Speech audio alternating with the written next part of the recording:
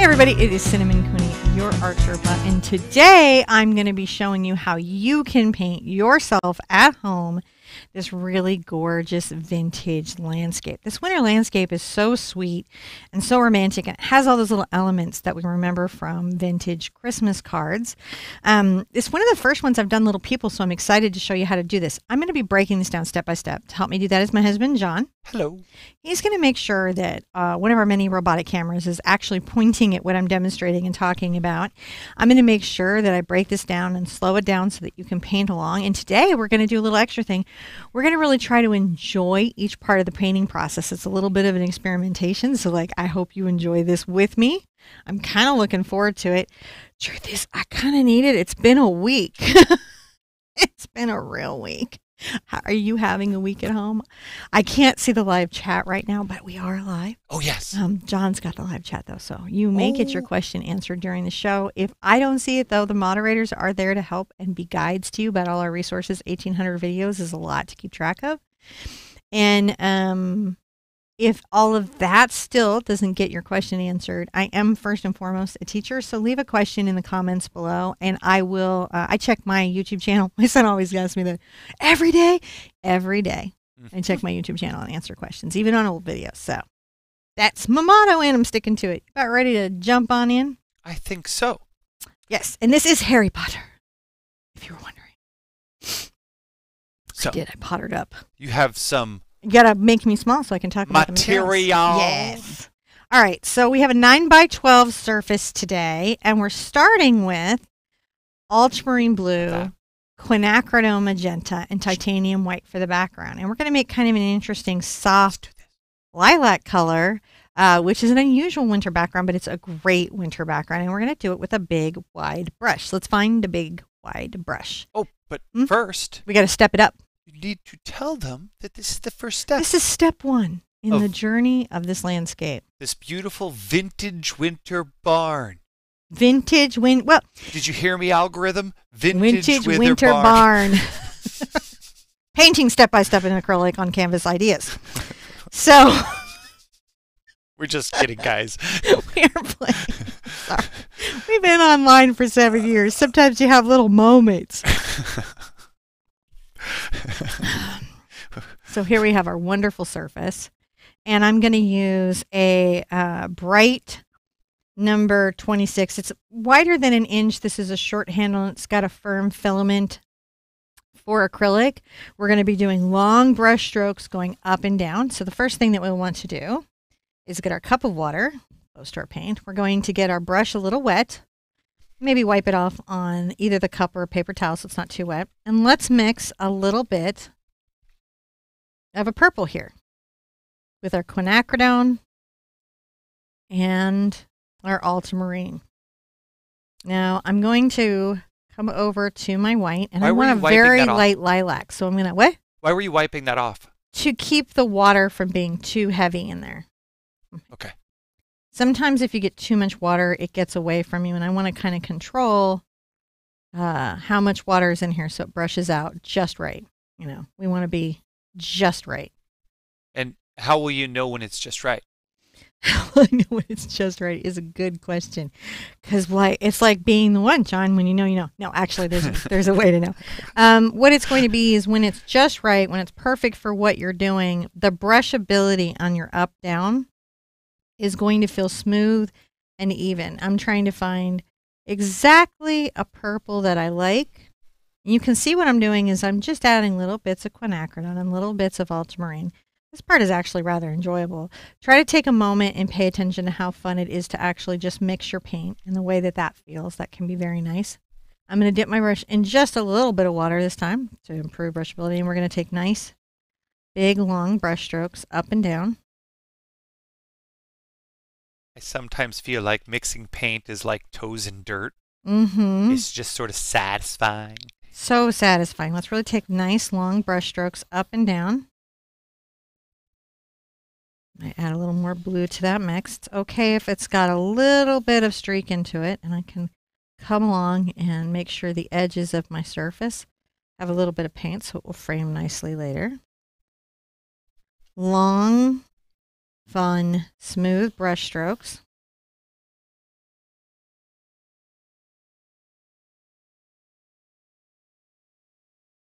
sometimes it can be nice to mix the whole background color up in one foul swoop with a palette knife.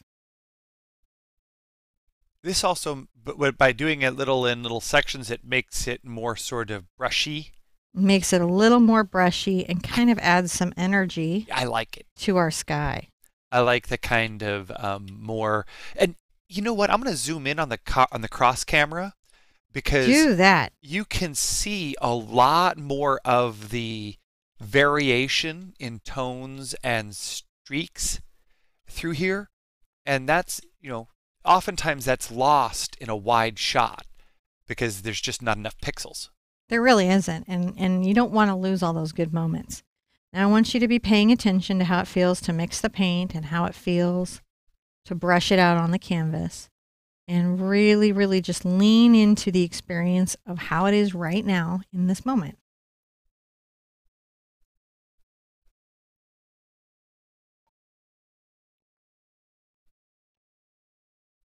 We may move that long later. up and down brush strokes. Listen to the sound of the brush going across your canvas. We're not trying to do ASMR, though you could if you wanted to at home. We're just trying to be present.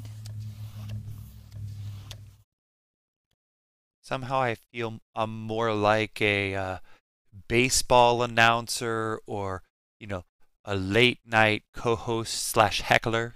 See, I think the vibe we need today is Westminster Kennel Club. I think Westminster Kennel Club announcer is the vibe we're looking for today. What was the movie?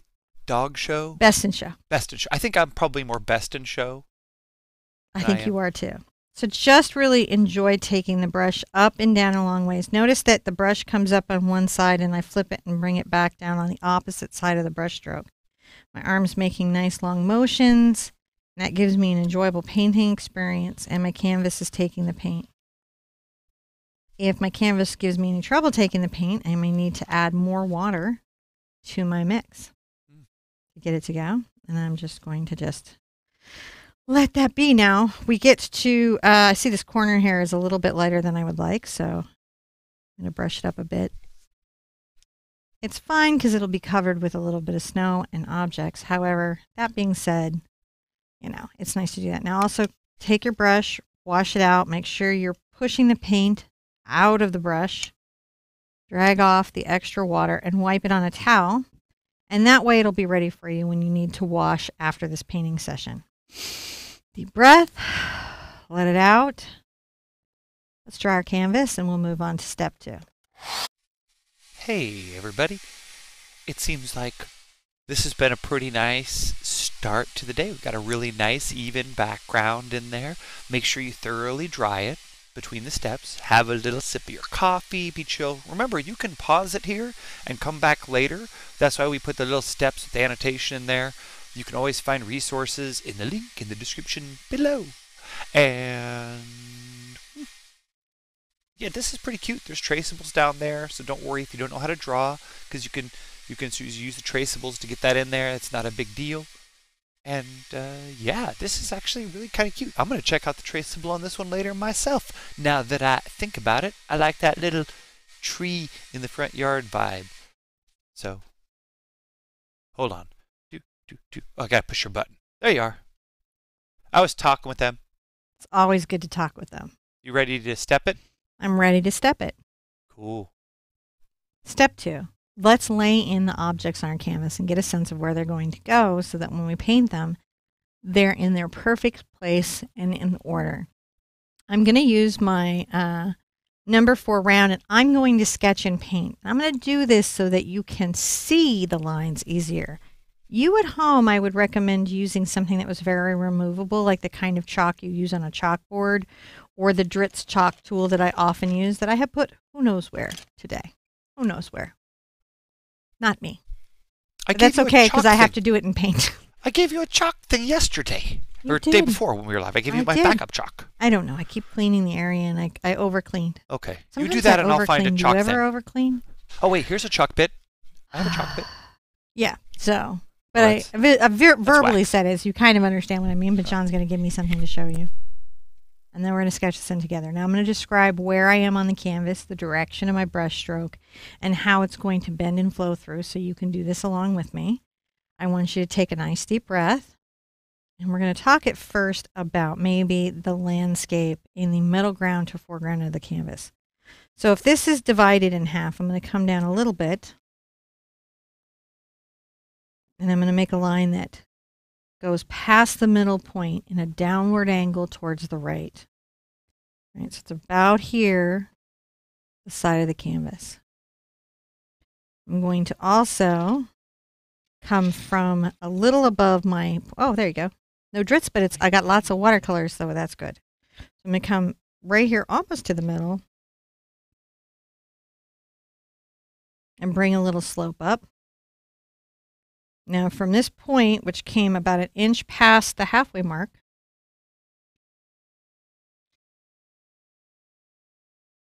I'm going to think a little bit about the road that we might be seeing here that the people are on. I curve that line around and bisect it in. I want it to be fairly wide at the bottom and converge as it comes to the center line. If you don't want to do this part and you don't find it relaxing, we do have a traceable on the website, and it is free to download, and I have a video on how to do the traceable. I also have, and don't scream because I know this is big news. I do have some big news that if you're here for the live today, you get to hear. I am doing the artist retreat with my mother the week before Mother's Day in 2022. And if you'd like to know more about that because you want to paint with me and my mom for about a week, you should go check that out. If you would like to be breakfast, lunch, and dinner with me painting 5.5 hours a day, if that is something that seems fun to you. And my mom, Ginger Cook. That's going on. Seats are limited. But this is the reference. I zoomed the reference photo in here because I didn't have it there and I noticed they needed it. But so you guys don't need to worry about the paint. I'm using white paint. White paint, so yeah. That's, and I can actually also, here's what I could do just for, because needing visual cues, there's nothing wrong with needing a visual cue. I can come down here and sure, right there next to you. Put some next to me. It won't hurt me. So you can see when I'm getting white paint.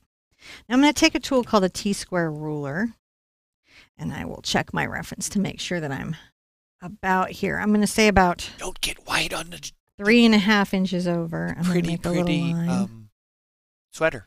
Everybody loves your sweater. You don't want to put the sweater arms in the paint. I don't want to put the sweater arms in the paint. Try not to. Try not to. So it's about 3.5 inches over. And I'm going to, again, measuring my own initial reference, about 5 inches down painter. From the top to be the top roof. So this would be the top point of my roof. 3.5 inches over, 5 inches from the top of the canvas. And I'm going to give myself a little hand here by making a straight line. I like to make a straight line. I actually was in a department for art and architecture, so you think I'd be brilliant at this, but I am not. I leaned more into advertising and commercial arts, and so some of my architectural skills are a little wonky, but I've got a lot of workarounds, so it usually is okay. Now, on our roof, and come down from the top at an angle. Make it a little steeper angle than that. Because what I like to think of when I'm trying to decide the angle of a roof, any roof in general. There's a kind of interesting thing to that. As you go further north, there's a steeper pitch to roofs. Yeah. That's because snowpack. That's right. Snowpack. And I may, as I'm looking at this, I want to move this over a little bit so I have some room to walk my families through. So I will move and adjust things as needed. Give myself a roof that will drop some snow and try to give myself a matching roof on this side. Now, keep in mind you've got Christmas trees and other snowy pine trees that will be covering some of this. So there is a lot of forgiveness in your architecture. There truly is.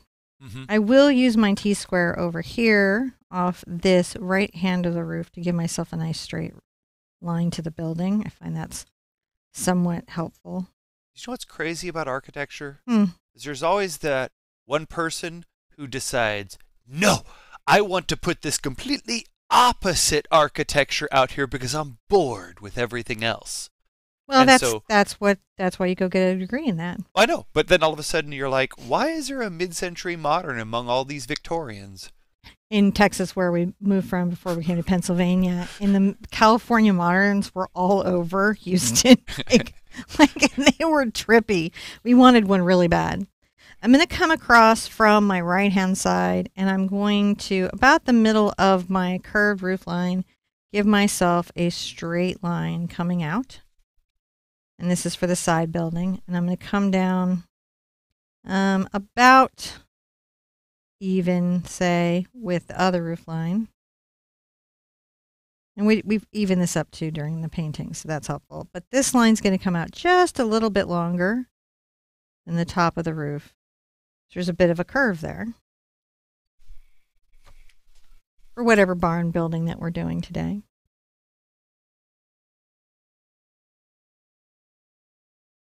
Now that I have an idea of what space my building is taking up and where my little mountain hill is coming down, see, just trying to make sure that we have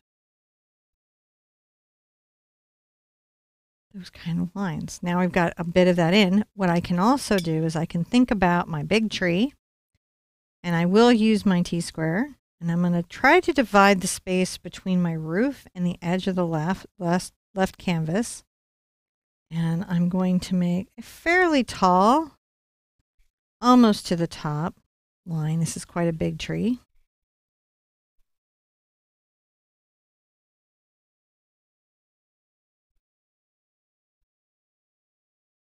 It looks pretty good. That's going to grow big and in the distance and be tall. And then I've got 3 little trees here. So this tree will not be as tall as its friend. I'm going to come down a little further down my T-square. I'm going to start at the 2-inch mark from the top. Make a little line. And then I'm going to say, oh, coming off the building a little bit, I need a short tree. Needs to be short. Mm-hmm.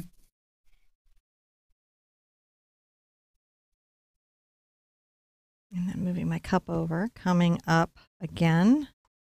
I'm going to give myself, lining it up with my T-square. T-squares help me just draw straight lines. Little shorter than his friend, and that'll be when I grow them. I've got to just kind of try to see how the stagger works. And so this is a great time to work out the staggering of my trees. Now, in a design sense, if these architectural shapes kind of have a nice rhythm or balance to each other, then you kind of know, oh, well, like I'm heading the right way. Right? And now I know I've got a nice big space that comes up here, this nice one here, and a tiny little one I can place here for balance. It really creates a nice beginning.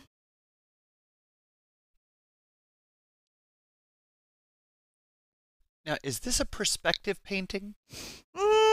There is a little bit of perspective work to it. I would say it's very one-point perspective, right? Because this is a side building coming off of a front building. But that road kind of... But the road gives you a little bit of a perspective effect, right? You know, and then the relationship and the size of the people. So there's a little atmospheric perspective here and a tiny, tiny, itty-bitty little bit of linear perspective. We don't want to overwhelm you with it. Let's call that a step. We don't really need to dry anything, but let's call that a step. All right. Let's see here.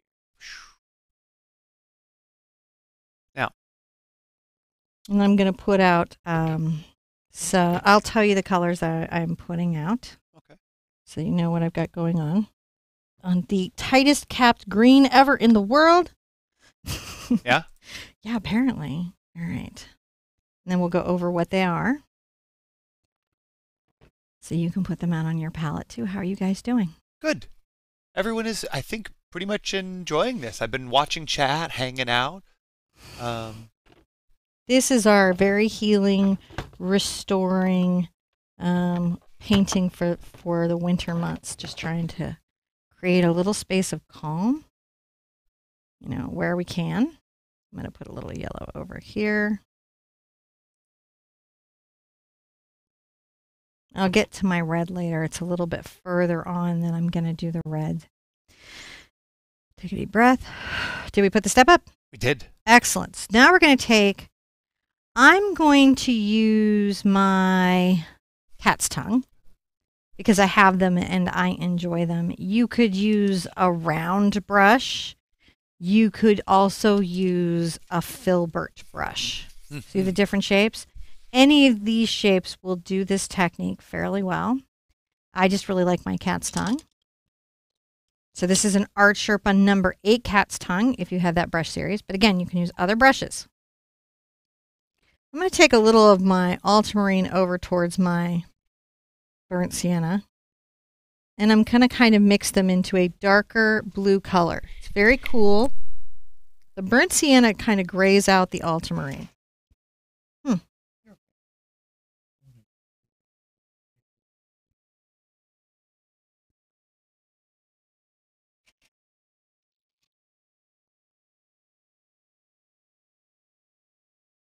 I don't want it to be gray. I do still want it to be a little blue. Right? So I'll check it, and I can see there in the underpinning it's blue, but I do want it to be quite dark. Oh, no. Now I'm going to come up from the bottom like a scaling pattern with a pulling teardrop type of stroke. So I'm going to come from the end here and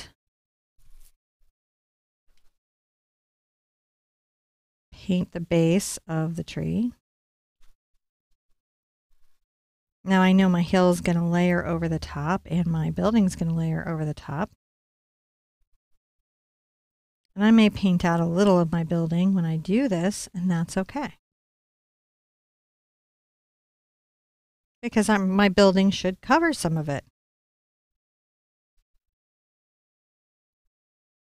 But I have enough information here where I can easily get that. Now I'm going to make a little specific branch where little teardrop strokes pull up, forming that little branch that I'm going to put some nice little snow on. You can always put a little branch out to the side. And maybe I'm going to make another little one here that's very specific.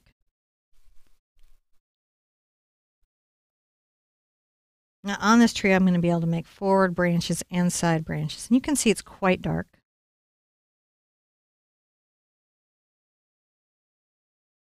Every time I make a branch, it's going to be kind of tapering into the main tree. Okay, there we go. So there's a kind of interesting question. Happy to answer all questions. So you don't use any sort of appliance to help wash your brush on the show. You just dip it in the water and rinse and go. I mean, there's products out there, and they're. How do you keep yours so clean? And if you got to do the beginner acrylic class, we actually talked about the way you push your brush into the bottom of the cup to open the bristles without breaking or bending them to pull the paint out, and then a vigorous rinse up. There actually is a whole technique to rinsing. And if you're like going, there's a technique to rinsing, yeah, there is. Yeah, we'll put a link to that beginner's course in there. Yeah. Yeah, that's why we covered stuff like that, because really honestly, those things that you think could be true, they're all true. Continuing to layer these in. This is the shadow tree. The shadow tree. He's a big boy. I've given myself room to add snow. You know, I assume he has the supernatural voice. Maybe it's the shadow tree. We don't know. We don't know. And then on the toe of my brush, kind of bringing it up to the top. So there, he's got a basis. He's got a beginning. And I know I'll be bringing that over. All right, I'm going to rinse my brush out. I am pressing the brush firmly to the bottom of the cup, vigorously rinsing. Wiping off on a paper towel to check my rinse. And the next color that I'm going to do is, interestingly enough, phthalo blue and white. So I'm going to put a little more white out on my palette. And we'll go again over the colors, go around, just in case you're coming in now and wondering what we've got. We've got a number 8 cat's tongue brush. We've got titanium white, cad yellow medium, ultramarine blue, quinacridone magenta, phthalo blue, phthalo green, burnt sienna, and another little plop of titanium white. Next mix we're doing is a little bit of our phthalo blue into our titanium white. kind of an Arctic blue color. We're going to be doing a very similar thing.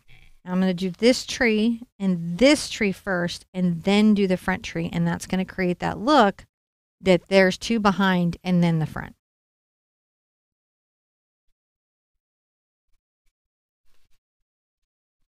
I'm bringing in little touching and pull strokes. I have to imagine that the tree has widened out behind the building, so I have to use my imagination a little bit and imagine that it's widened out behind the building and that I'm starting here.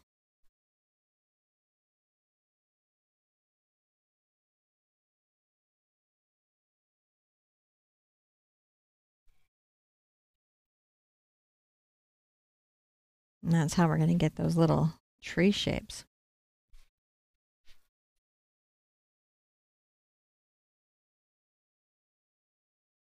Now I'm really scaling these closer to the tree because these branches are a little heavier with their snow and have a little less detailing. And I'm zippering up the tree to create that shape. Isn't that nice? Mm-hmm. Let's move over here to the far right tree. We're going to do a similar thing again. Add a little more blue to my mix. Now this is lovely. This is all the way to the ground. So I can pull these brush strokes in heavy. You can see my pressure on the brush is fairly weighted to widen that brush stroke out. Using very little water.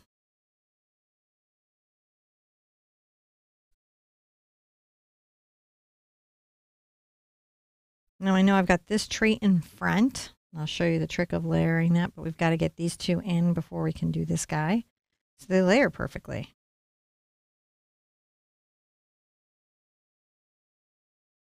Kind of these little weighted heavy. This reminds me a little bit of the artwork from Sleeping Beauty. Yeah. Similar kind of tree construct. I was looking at a concept design art for trees recently, and it's super fascinating. There we go. That's doing fairly well there. It is. It looks like trees. I don't want that to be all blue. I do want this tree to layer well on top of these trees, so I'm going to paint them fully and then come do him in his own step. I think that's going to be the easiest for all of us. Okay. How are you feeling? How's everyone doing at home? Are you taking the moment to just enjoy the brush stroke? Not be too worried about the outcome. Just enjoy the way the paint feels going on the canvas a little bit. I'm going to reach out with my eyeballs and read the emotion of the room via the emojis and say that everybody's pretty happy. Excellent. There's a lot of happiness in here. Excellent. We need to be happy. Need is strong, but it's nice to be happy. It is nice to be happy. Television eyes say, while I might be not like psychic, but using the powers of technology, they're telling me they're happy. All right, let's go on to the next step, and we're going to add some white to our branches. Is this a step? Let's call it a new step. Okay. Step 4. A little more. So in step 4, I'm going to take my number 4 brush, I think, and we'll see if this works well. And I'm going to get a little of my white over to my blue snow mixture, which was, if you remember, the ultramarine blue and the burnt sienna. And I'm going to start making this lighter value. And again, I'm going to be using touch pull strokes to deline branches. But this time, if you'll notice, I'm very specifically piecing out little elements.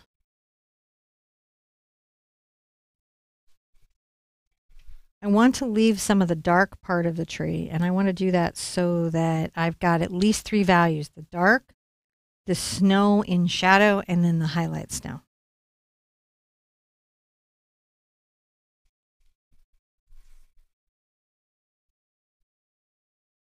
Like right here, I'm going to pull a little very specific branch coming up. Got little values, little shades.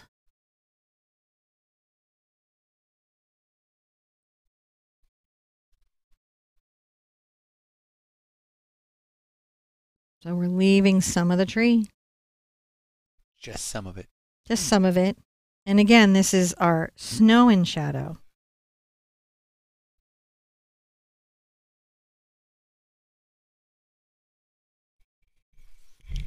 Come here. And then tear up a layer. So the big part is leaving little spaces between that. That's what you want to do. Let's pull. The brush makes a very nice sound when it pulls across the surface. Mm-hmm.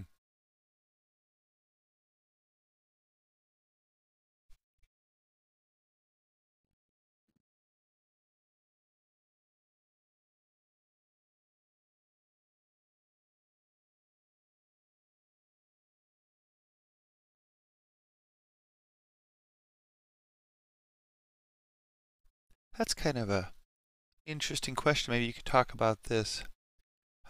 Lindsay was asking why perspectives must have straight lines compared to non-perspectives. Well, there's a very specific reason for that. Linear perspective is anything that's sort of man-made and architectural. And if you've ever done the box exercise drawing in perspective, that does require a vanishing point and the convergence or divergence of lines to help us perceive shape and form. Oh. Atmospheric perspective is about the way landscape looks in nature, so that colors might be desaturated far away, or saturated coming closer, the way lines become indistinct and soft but crisper as they approach, where our focus is in the ground, and the way light affects things around it. So those are atmospheric perspective things, whereas linear perspective is man built a road. Interesting. Or cut a field, or Yeah. planted a row of trees. Because we do that. We're so, that's what we do. All right. I'm going to put that aside, and I'm going to go back into my cat's tongue, interestingly enough, here. And I'm going to mix a lot more white into my blue.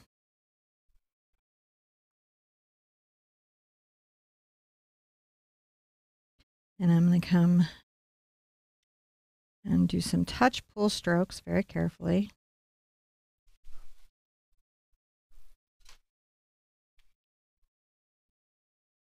I don't try to take out everything. And they might be a little bluer on one side or a little lighter. It all kind of is okay.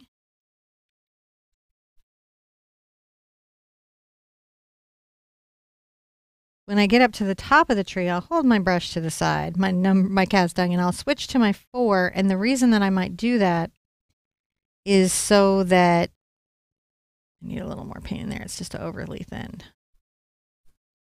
I can do the little details of the tree coming up. See how we're able to get a little detail in that tree better? Mm-hmm. That looks lovely. It is. Now maybe here at the bottom, the blue and white's a little bluer because it's kind of, it's snow. And you can see that the touch pull strokes kind of imply it's a whole weighted branch. What? Whenever you say touch pull strokes, I think of Jennifer Coolidge in Legally Blonde.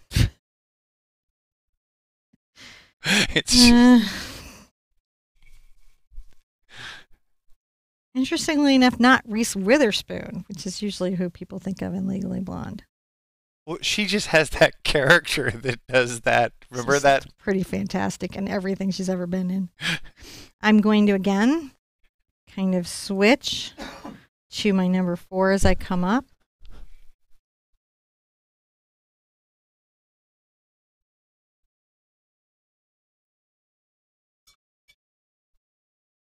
I can think about how it's looking down here. Even though I know I've got another tree I've got to put in front of it.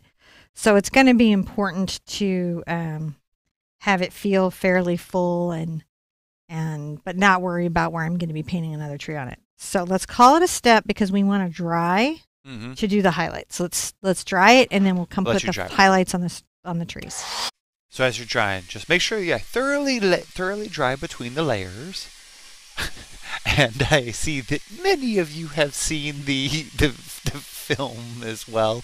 So thank you guys. If again, if you need any of the resources, check in the link in the description down below. Thank you to all of our patron supporters and our share linkers and the humans who like and comment and subscribe and do those things. They help us a lot. And to all the patrons who help keep our lights on, thank you. Thank you. And so Cinnamon, Yes. they all knew who I was talking about. They had Of the course. bend and snap. They were like, No, it's just it's so funny because many people think of For Legally Blonde as Reese Witherspoon, but I love she that you didn't do thought the of bend her. and snap. She did. She taught her that. Oh, did she? Yeah, it was. Oh. Oh my gosh, am I going to sit there and school you on Legally Blonde? Look, I saw this one a long time ago, and I rewatch periodically when I need to calm my soul. There you go. Okay. So I was just like, we're going to put some more snow on the trees. We're going to breathe deeply. We're going to appreciate the way that the values go up and how that feels on our branches. wait. You're getting ahead. We didn't step, did we? Yeah. No, I don't know. No. That's your talking. that's your job. To step them. All right. All right. So I'm going to do that, and you're going to heat my coffee while I'm adding highlights. Okay. I'm going to add a little more white to my previous blue mixture of the dark tree, which again, to remind you, was the ultramarine blue. I'll put you on the burnt dark sienna. I'm using my number 4 brush. And I'm going to add just a few highlights around the tree. So this will leave some of the shadow still showing.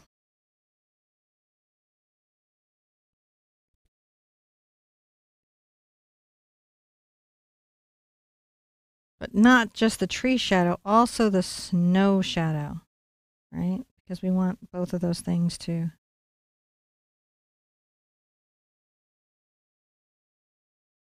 show.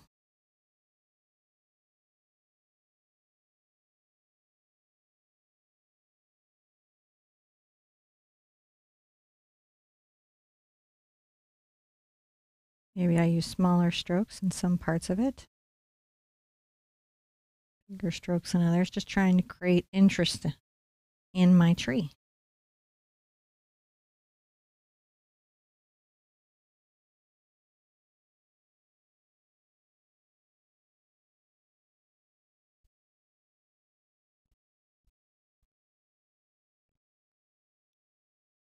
Thank you for my coffee.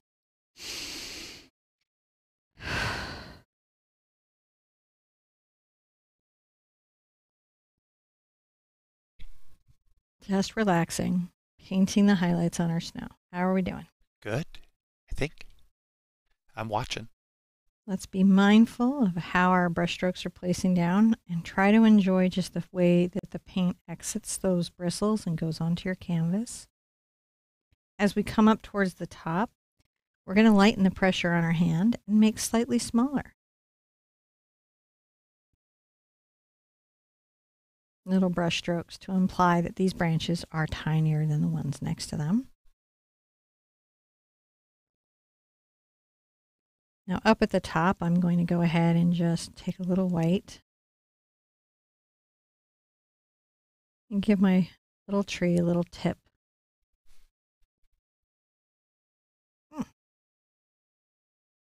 Looking just lovely today. Mm-hmm. Now I'm going to go into my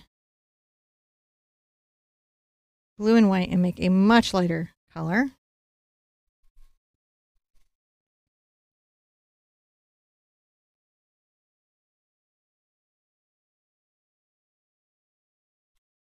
And come up the tree with another layer of ice and snow.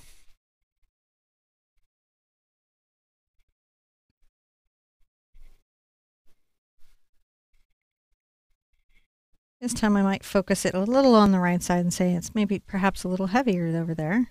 Mm-hmm. Bringing that up to the top, looking very nice. Here, I might actually begin to focus it up a little higher up the tree, and that's because perhaps this is a little more in shadow down low. Maybe there's only 1 or 2 or 3 little highlights down low.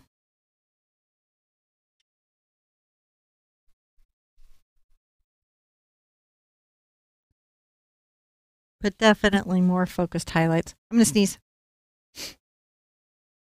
That's okay. You can sneeze. I muted you. Do you need a tissue? I can make you disappear. Dust sneeze. The dust sneeze. I think so. I'll let you know if I need a tissue. Whew.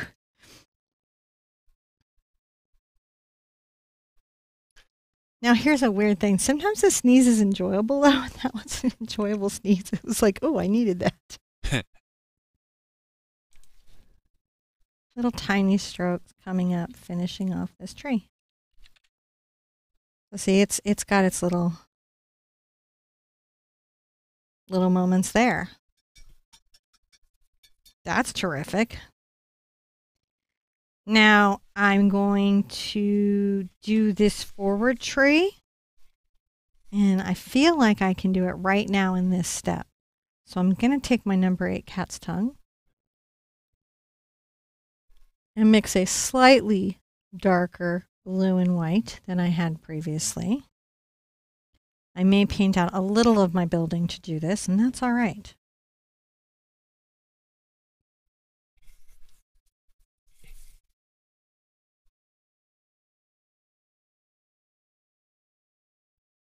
It's sort of more important to overlap just a little bit so that it properly disappears behind the... Yeah, it does create this nice sense of, oh, my tree is, it's tidy. It's maybe a little bluer.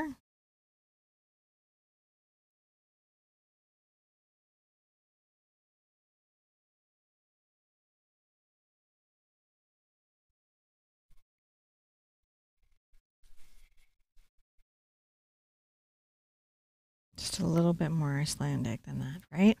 Yeah. I'll have to put a little of my roof back in, but I don't mind. It's not really a problem.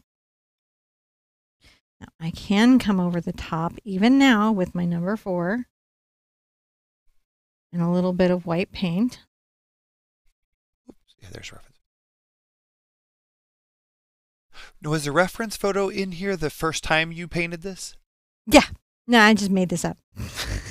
I looked at like 20 vintage cards and was like, I like that. Them little people's cute. And I just kind of created it all up. And I pulled a lot of them that were either from the public domain or had not had, registration in a bit, even to use for, I went deep.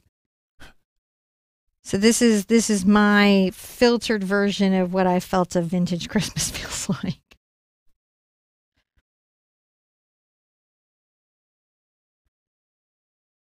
And I'll just keep pulling this up.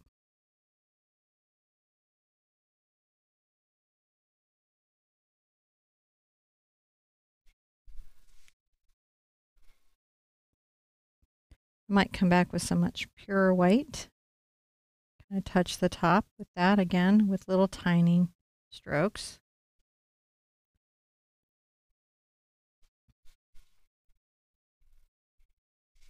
There we go.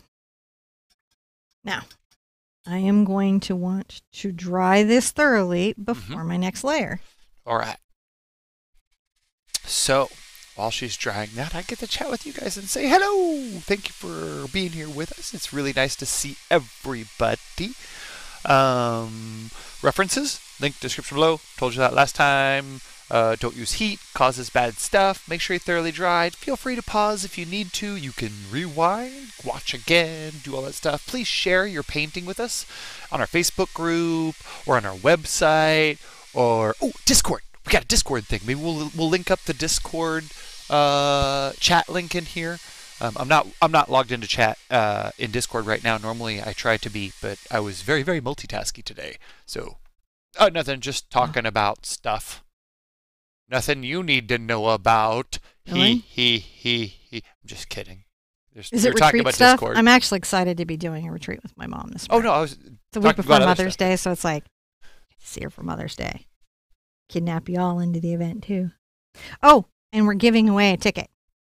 So if you could get yourself there, but the ticket is a little much, we're doing a giveaway for that, and there's information on the where you get the ticket. There's information on how to win a ticket, and then also we're doing a meetup. This whole On the last day. disjointed method of marketing of ours really, really should be turned around. Oh, you don't like it? Oh, no, I think it's fine. I just realized we're like, oh, yeah, let's bury the headline of an announcement in the middle of a video that we're doing today live that we didn't rehearse. Well, my mom's mentioning it in her video on Monday, and I feel like I should also mention it, so I am. I will don't tell you guys care. what colors I'm putting out, so you Wait, know what I'm it's doing. a step, or you put the colors out first? I'm going to put the colors out first. Give it a step, and then we'll talk about the colors here's a all step. again. Step Tell 6. me about the colors, Sherpa. So for the next part, we're going to do the barn or community center church. It's whatever it is in your painting is fine. I've added cad red medium, cad yellow medium. I still have ultramarine blue, quinacridone magenta, phthalo blue, phthalo green, burnt sienna. But now I've added Mars black, and I should put out another little bit of titanium white because I'm using quite a lot of that today. Titanium white. Now I'm going to tip my surface a little bit towards me so I can see it better, because sometimes when things are flat, it's very hard to see the perspective on them. And I'm going to kind of adjust my roof line. I'm going to raise it up. Gonna make it more peaky? I think I am. That's good. I like peaky roofs. I'm going to make it a little more peaky, and I might elongate it.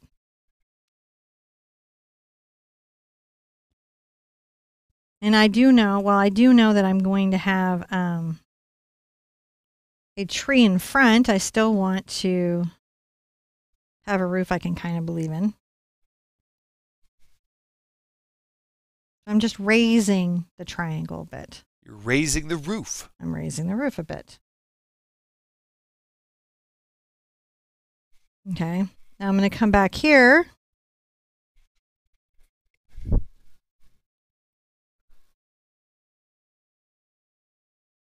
And bring my flat line here and say,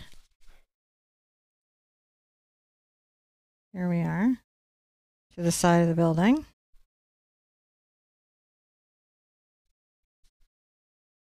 Nice. Right. And I don't want it to drop down too much. And I'm using my paint. You guys can use chalk. You know, any of that's, pretty fine. And when I'm happy with it, and I can always check my lines, by the way, using a T-square, I can be like, is that straight enough? And then I can kind of come across and like straight-ish. Yeah. And even use the ruler to help me straighten it up. So that's very doable. Oh. I'm going to get a bright, which is a square brush. I think I will. I'll use this one. This is a Textura, which is a very good acrylic brush. And so I'm going to use a Textura. I'm going to also change out my water. Do you have enough waters? Do you need more waters? Not at the moment. I'm going to get a little of my red and black, interestingly, together. So I'm going to take a little of my black over to my red, and I'm going to shade the red. And I'm going to come underneath my roof line, and I'll be pretty tight into it. And paint that first layer on my building.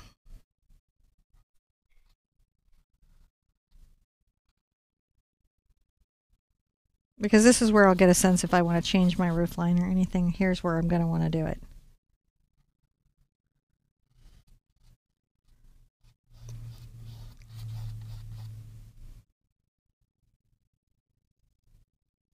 I'm making very dark brick color, very dark red.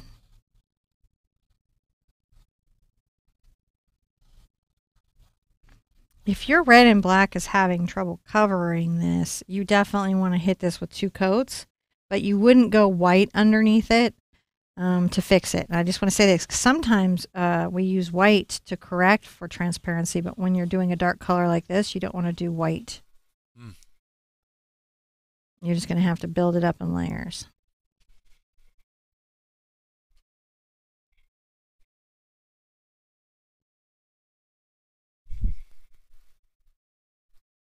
Now I know that I've got a little hill here, but I still want to take my building down a little bit past where the hill is. Yeah. Right? That way when I put the hill in, it looks nice. And I'm going to use a darker brown red over here so I can put some shading between the two parts of the buildings. Right? Because this is a side building and there's a forward building.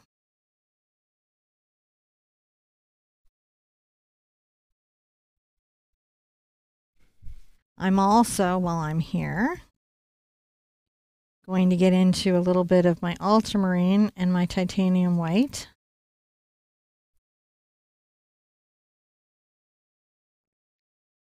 To paint the first layer of roof. Nice. For the snow. Come across, and I just kind of want nice lines. I use the edge of my brush to control that. And if I go over, it's okay because the brown will clean it right up.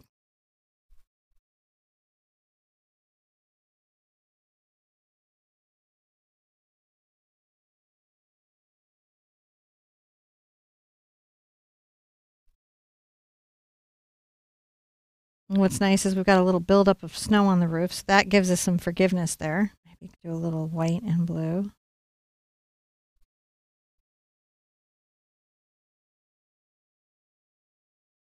All right. Looking at this, I'm checking my roof lines. Yeah.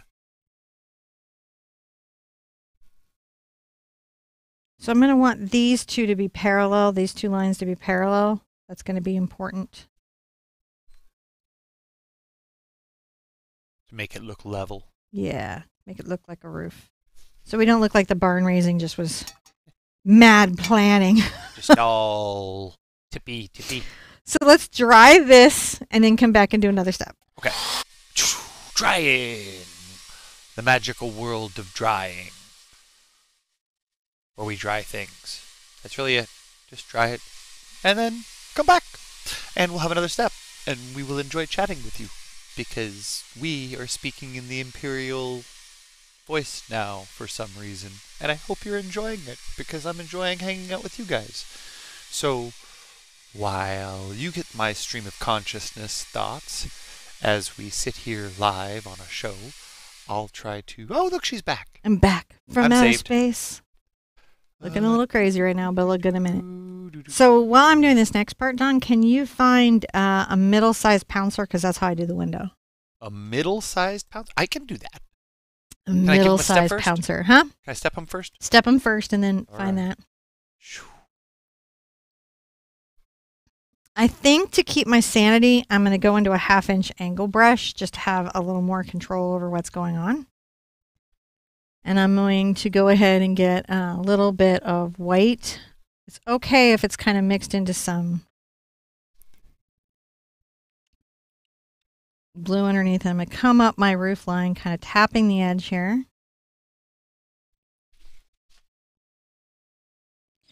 And add a nice little bank of snow. If I need to, I'm going to come down here.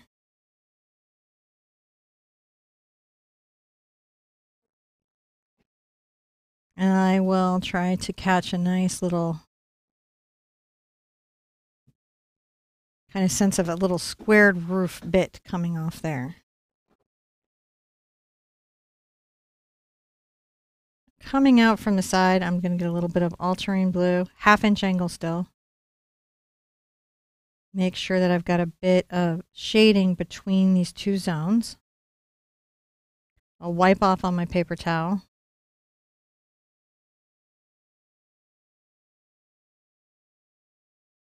And kind of almost dry brush down a bit of the snow. See that coming down?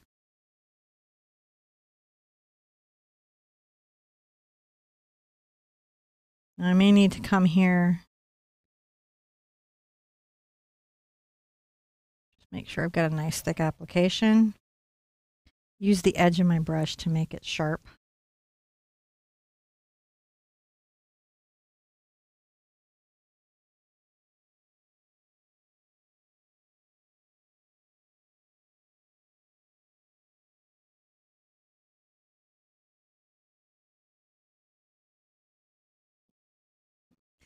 So the trick here, right, is that there's a little bit of shadow in the snow. Chalk. No, I meant pouncer. Oh. I don't know, we have many pouncers, so I'm surprised that I'll find another way of doing it. Oh, it's okay. I'll keep looking. So we have 1,000 pouncers. That one, yes. That's fine. On pouncer, I'm just going to use this little round foam to do the window. I'm going to come here and sort of tap up and down this paint to kind of imply out the snow. See how we're tapping that up and down?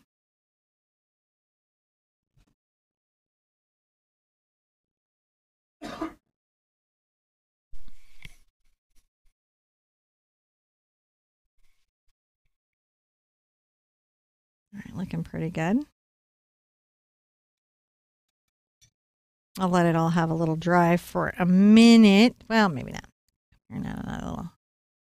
Even though I can tap the corner of my brush up at the top of the roof. Kind of pile a little more snow up there.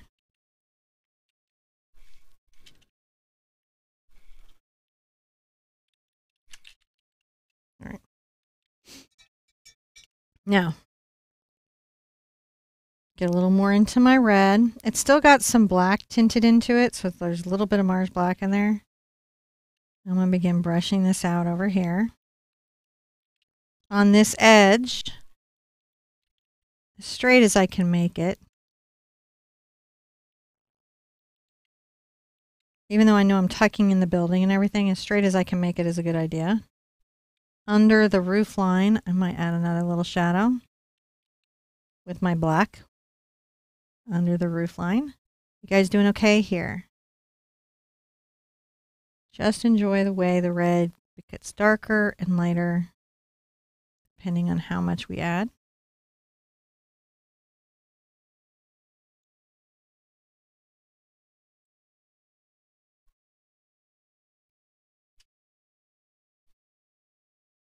I'm going to have to add little windows in a bit. But right now we're going to just keep creating little shadows. Under this roof line I find is very nice to have a bit of a shadow.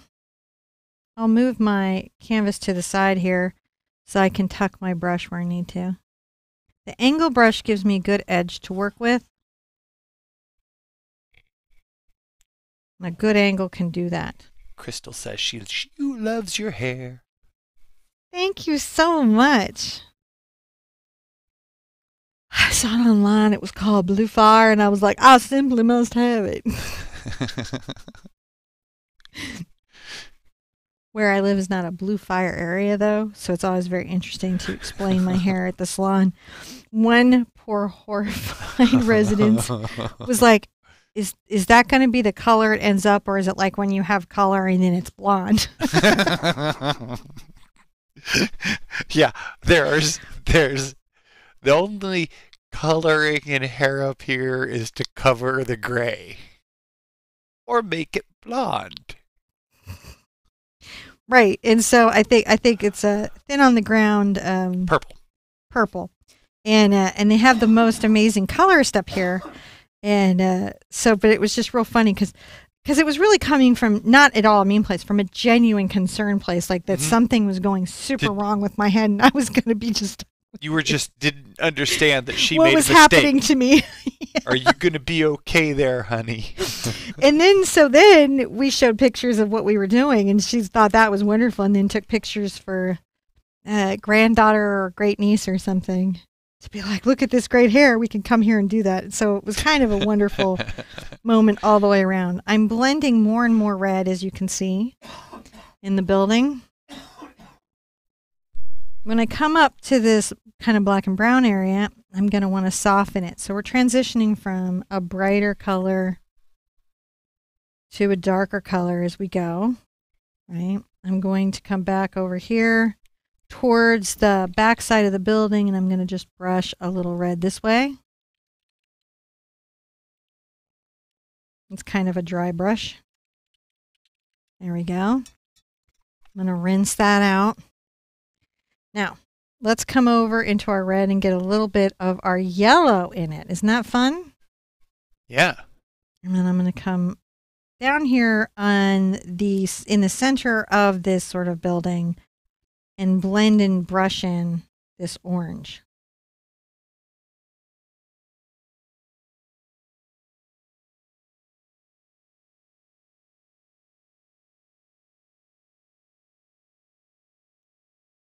Maybe a little red here and there. I'm just kind of creating a little drama. As you have, right? Gotta have a little drama.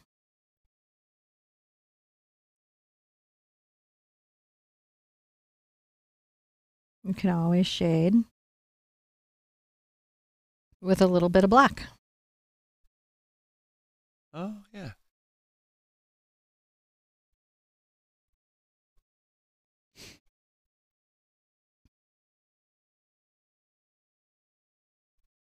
That's very nice. It is. It's just a lot of fun.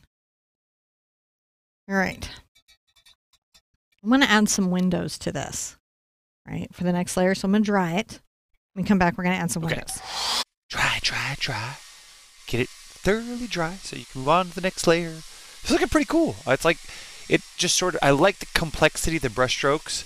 You know how they're all just sort of, that's a technical term. But it describes what it is, right? So we get it. It's painterly. It's not smooth and even and rolled on with like a roller brush. This definitely looks like the side of a barn. Side of a barn. Not like it was rolled on with a roller brush paint. Right. It looks like a barn side. Just making sure that I'm happy with my lines. Now, do we step them? Yeah, you can go ahead and step them. Go ahead. Have a step. I just like to check those things every once in a while, make sure we're good. It's the step between 7 and 9.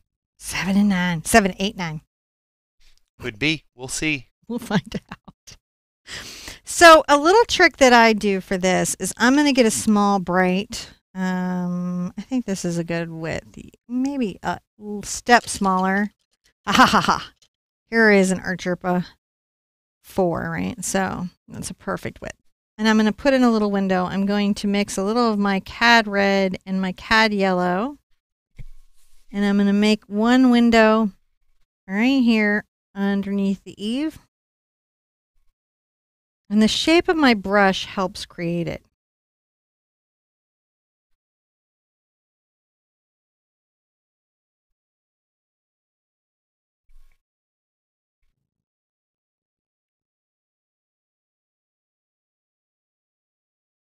All right.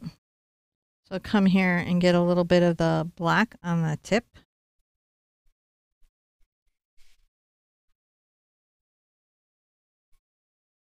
And L these here.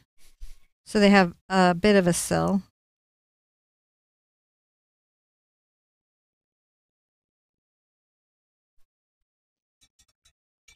Just the stunning part, a little bit of a sill. Come on the corner and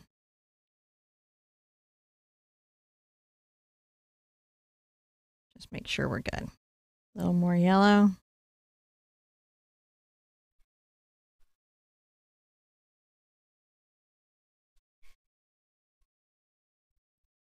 Just use that brush to give myself a little bit of yellow over there. We're not done, but it just gives us a little start. It's interesting to do the center up here. What I do is I get into my yellow with a round pouncer. You could just paint a circle.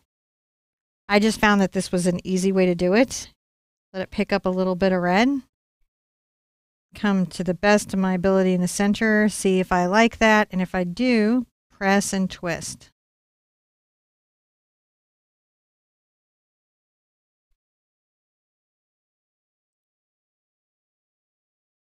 I got a little more red on the corner there.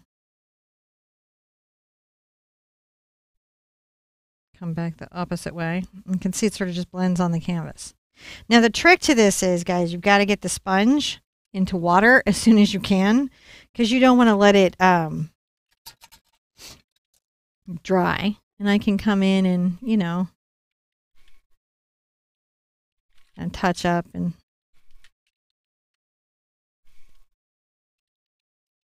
anything I want at this stage. To do any more, I'm going to really need it to be dry, so I'm going to dry it. Okay.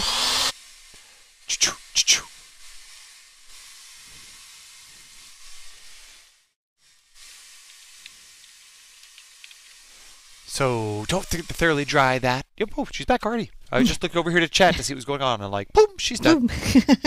Okay. So it's just that I want everything to be dry so I can get these more finishing touches on. I can take a little more of my yellow over into my red. Make kind of a very vibrant orange. And at this stage, dry brush. I'm using an angle brush here. The area under my window a bit. I can blend the red into it, but I just want to show like that there's a bit of a glow. We've got two glows. We've got this beautiful tree, and we've got the window, so it's nice to make sure that they're both fit for glowing. Fit for glow. For this next bit, I think I'll start with a number 4 round. And I just want a little more yellow in my window.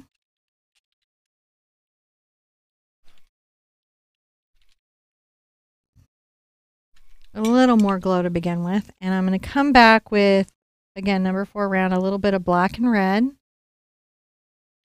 Right?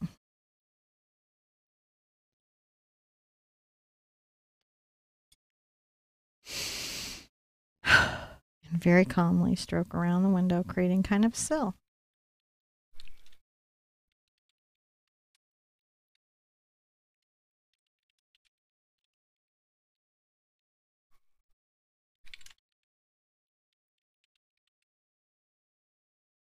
Make a little curve mark in there. Be nice for later when I'm trying to make the glass. It's sort of fun. Alrighty then. So take a small detail brush. Tiny, tiny, tiny, guys. And thin a little black paint into it. I usually take a drop or two over. You can also buy fluid paint so that it's thinned already. And I'm going to come into my window and I'm going to make a little delicate kind of circle. It's not perfect, and I do break the lines sometimes just so that, you know,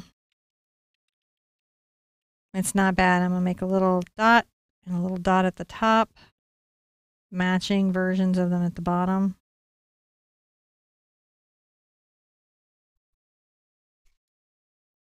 A little scallop. A little scallop. So we're just kind of implying a bit of a stained glass. Now the trick to this is you're going to want to really, really make sure that your lines are light. You don't want to be too heavy or they'll weigh too much to your eye. So in this sense, sometimes less is more.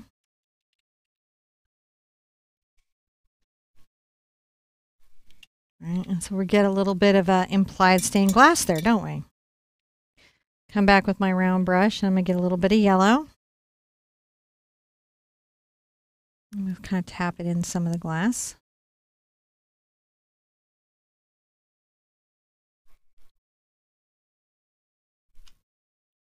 Little irregular taps.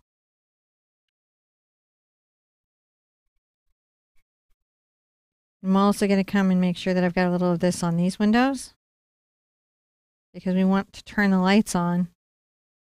Meeting place, church, barn, whatever this is for you in your world, you want your lights on because that's what invites you in and makes you feel safe in your painting. Now while I'm here, I'm going to take a little bit of white on the tip of my brush. Come in the center of this window. And tap out a little bright reflections here and there. And then maybe also just a little bit here. See how very light it is? And some of this will kind of vanish into the snow, but I found like those little focal like light places really help you see what's going on inside. All right, it's a step. Is it? It's a step. We're ready to add some snow and landscape that kind of will make this church not seem like it's sieving so much anymore. We're never really sure if this step is happening or not. You're never really sure? No. I'm never really sure if my coffee's going to be warm. I don't know why it gets so cold in that corner. Every once in a while, 7 eats 9. And it does. Then we have no step 9, and we get like no step 9. 8 has to do it twice, or step 10 has to step in. It's always a mess. It's always a mess. Now I'm going to start out with my snow, and I think I'm going to use a little white into that ultramarine, and Where are you working out here? I'm going to come right here. Okay. Still on the house? No, actually, now we're going to be going from here down. Oh, okay. I'm going to adjust the camera so I can make some things here. Okay. Coffee. So I'm going to come across here and bring up a bank. And so you can see that that went a little forward into the church I was building, didn't it? Or barn, or meeting place. I am not trying to tell you what your painting is. I'm going to take my brush stroke around, and I'm going to curve it here on the side to help start implying the road in. Again, I'm just using this nice kind of blue gray snow color. I will dry brush it through here. Nice long smooth strokes curving. And then I'm going to get a little blue.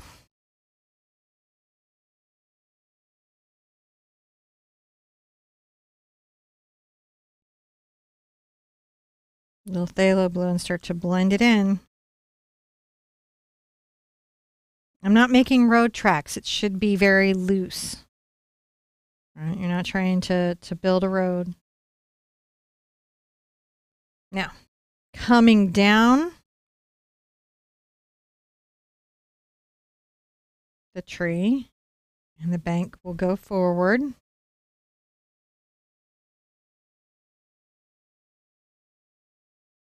And then come back. We're going to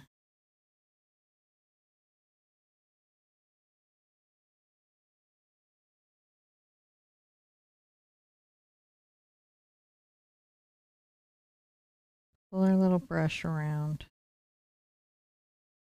There we go. Creating a little bank perspective.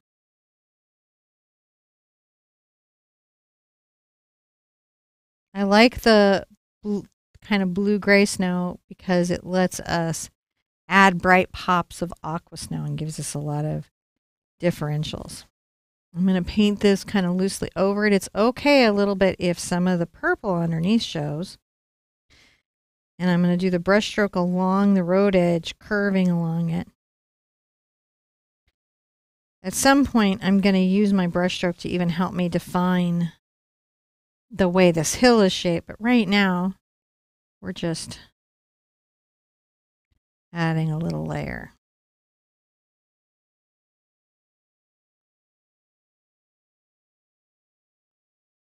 Now coming back here, I might get a little into my blue-white, and I will make sure that I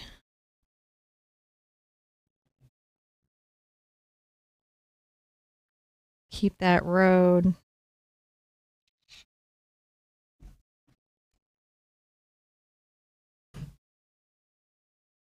snowy. Snowy roads. Little ultramarine blue there. I don't know what had happened. I must have fallen off up there in the supernatural land because I keep. You have been like Castiel like for a few weeks now. I think winter has come. Winter has That's fallen. what happened. All right. That's looking pretty good. I want to dry that before I do anything else. So we'll call it a step. Okay. We'll step after you dry. Okay. You dry. Okay. Thoroughly dry it. Make sure you get that done because that makes what the highlights coming next work better because then they don't get muddied and things like that and they layer up real nice. So thoroughly dry between steps. If you need to, pause. Dry some more. Get yourself a snack. Kind of do your thing. Bio breaks as needed. But come back, join us, and finish the painting. There we go. I have a plan for it all. See? Just paint. Okay, I oversimplified everything into just painting. Can I give him a step now? Give him a step. Okay. Okay, before I start adding trees and things, I want to just check my lines on my building and try to make sure that that straight line and this straight line kind of matchy somewhat. If I feel like I need to make any adjustments, I'll do that at this stage.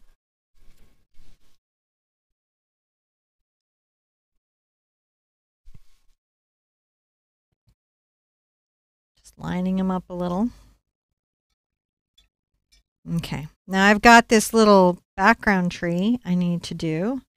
And interestingly enough, I had a lot of fun with this. I'm going to use you could use a grass comb, a filbert grainer. It was just really fun to use this for a tree. And I'm going to take my phthalo green and my burnt sienna together and make a very dark color. And come right here. I'm going to make a little tree that's just a little bit above the roof line. I'm going to just tap down. Look at this, tap down. So it's almost like a fan brush. This little distant tree. Isn't that fun? Well, it's fun for me. So I'm sharing it with you. I really love that. You can also just use a little bright or a little hog. You know, because we're just painting this little bit of tree. You can have little specific little branches that are coming out.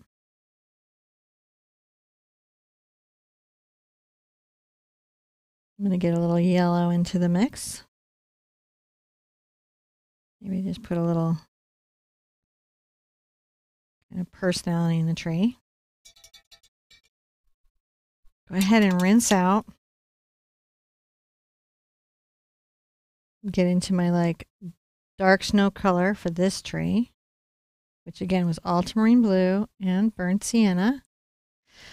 Breathing deep.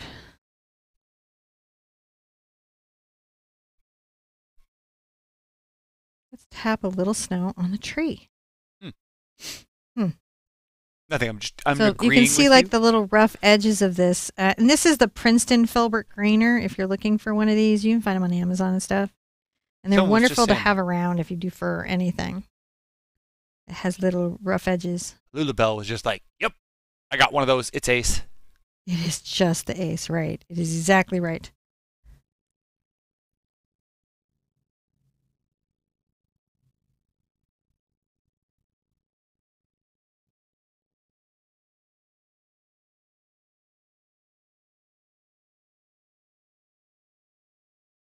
I can always even add a little yellow into that. Kind of tap a little bit here.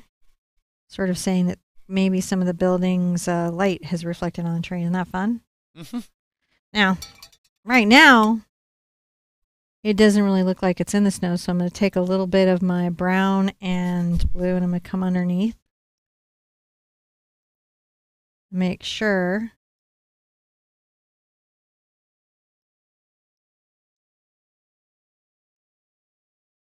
come back with a little green, just making sure that it looks like it's attached to the hill. I feel like I could piece out a few more interesting branches. That's always the challenge.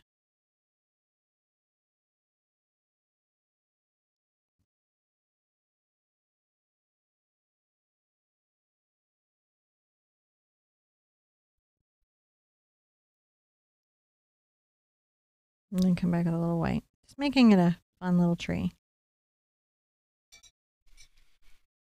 Distant tree. Now on this distant hill, I could use a hog bristle. I can use all different kinds, but what I want to do is start adding lighter values for the snow, which definitely means I'm going to need some more titanium white. And I do like my kind of ultramarine and brown sort of thing here because it does let me just maybe sometimes pop a little brighter color.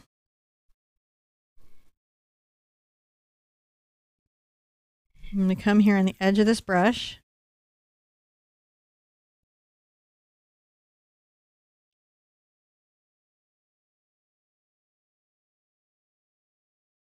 Maybe define a little bit of hill here. Feel like Garth over here. Extreme close up.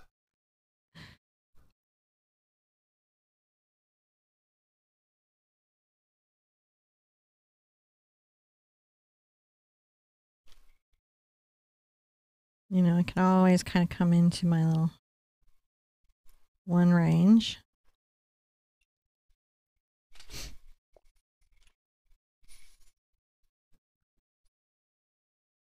Carrying that perspective over.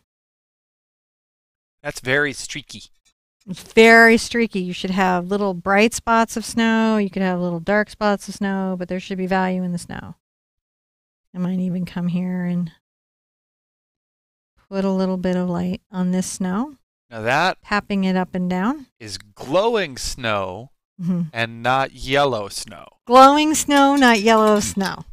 Big difference. Glowing, very big difference. I'm also going to kind of load up this brush and come along the building. They know what I'm talking about in chat. They do. I know they do. Camera 1, camera 2. Camera 1, camera 2.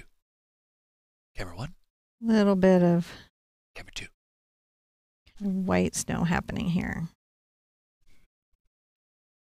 I can tap my brush up and down if I want to make a little rough kind of patch of it.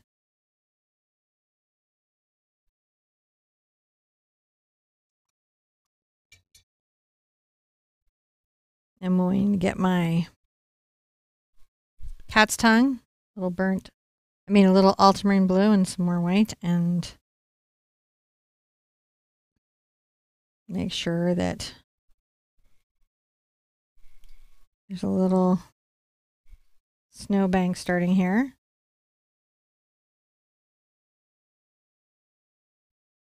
Might have a little bit of a right here in the center, the beginning of a little bit dark divot, which I will get into a little more later, but I can tell myself where that's going to be.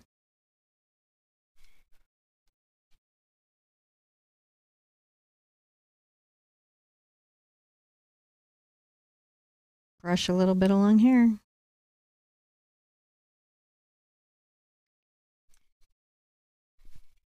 Up here, go up and down a little bit. Say that this is a little broken up snow. Cat's tongue here, but any brush you use, you can break up that little line, kind of saying that it's broken. You could fluff the line. I'm going to take a little bit of the white on my toe and just kind of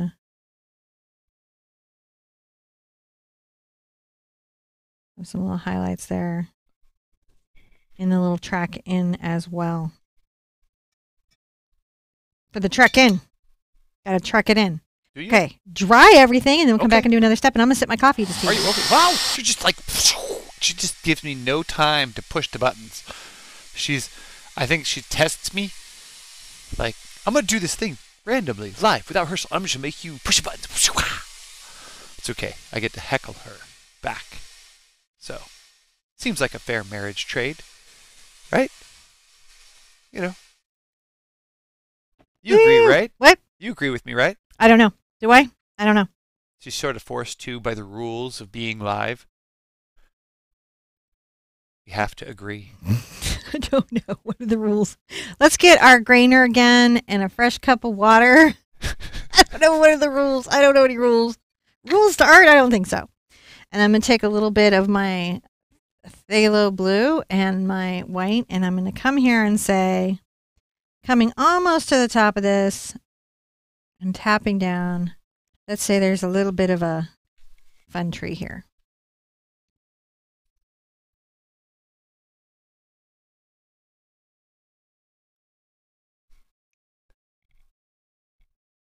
Brushing from the bottom, the little wide end.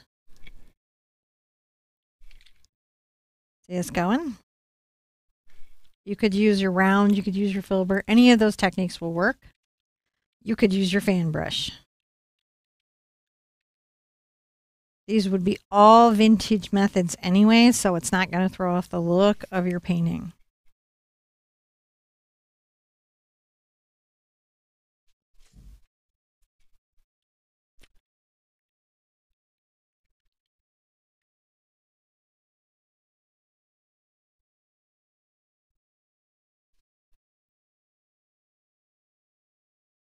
What size grainer is that?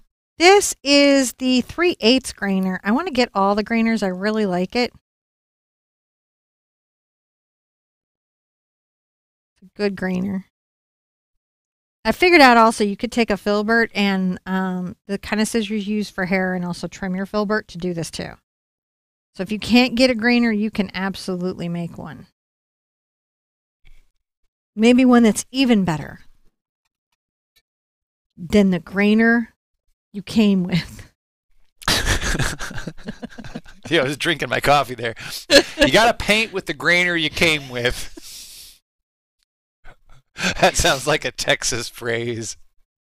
It really does. And they're talking about like farming too. Like they're talking about harvesting corn, you know. In the chat? No, I'm just teasing you.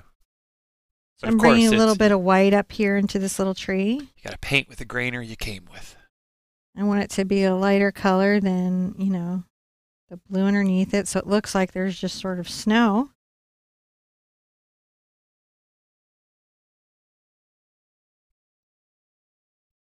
I think my imagination runs away with me, and I think of... I'm sure it does. Jonathan, which is a friend of mine, is a very cowboy kind of guy. Him and his friends standing out in the field going, got to paint with the grainer you brought. I feel like that's something they would say, though. I know. Like. That's why it's more humorous to me, is that I see these conversations happening. A little bit of white highlights there. See, that kind of just brings that tree forward, right? Yeah. And then I want to take some white.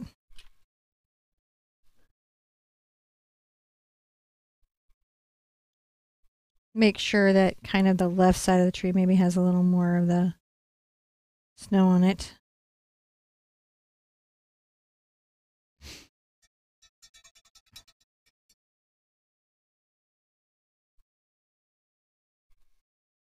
A little bit of my ultramarine blue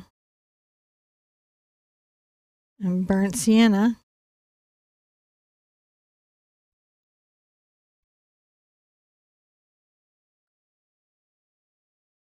Kind of come underneath here and brush it down. I'm using the edge of my brush. Mm-hmm. You can also finger blend if you need to.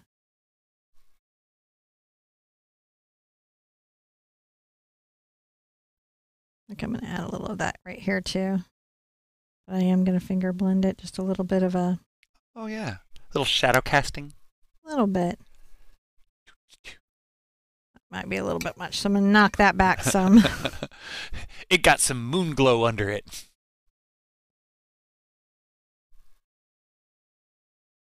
You know, I don't want it to be... Yeah.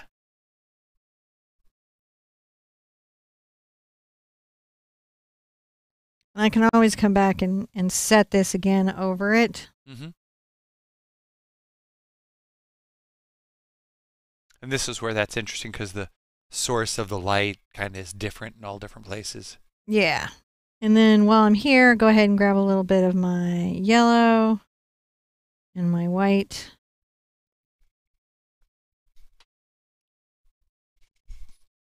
And show a little bit of that yellow light from that window. And also the glowing tree next to it. So it's a whole thing. But I don't want it to be green, which is why what's underneath needs to be dry.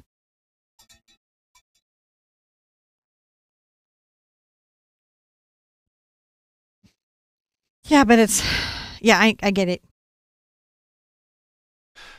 It's just, this is the shadow we got. All the shadows are going the same way. It just is what it is. It's a card. It's a card.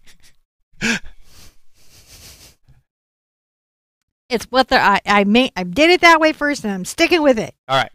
Okay. You got a road.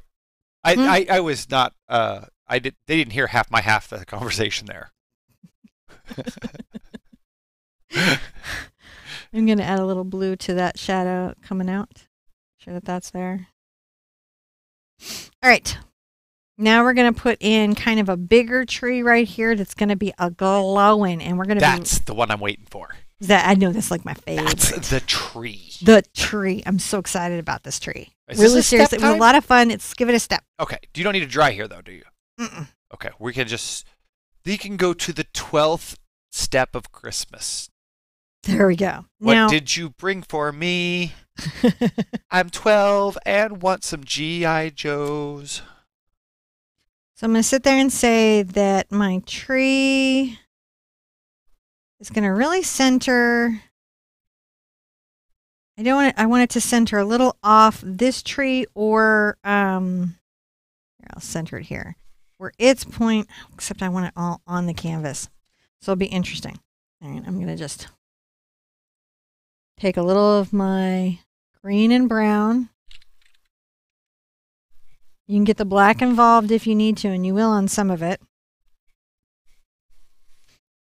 And I'm going to come right here.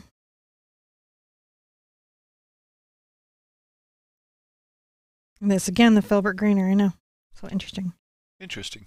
I'm going to make about a 1/2 inch wide little upward space. And then I'm going to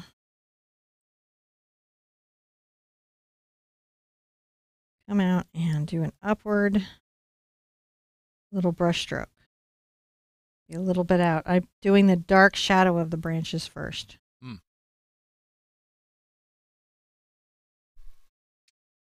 And I'm going to put a little bit of the dark shadow branches in a spot above it.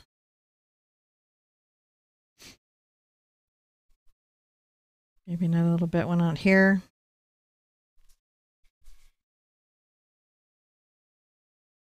So it's so interesting on this one because you're painting it like almost like a puzzle.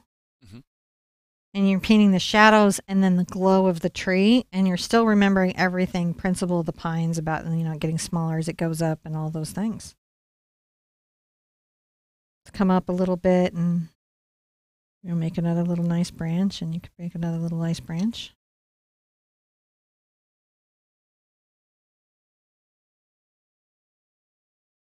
Again, all the dark green.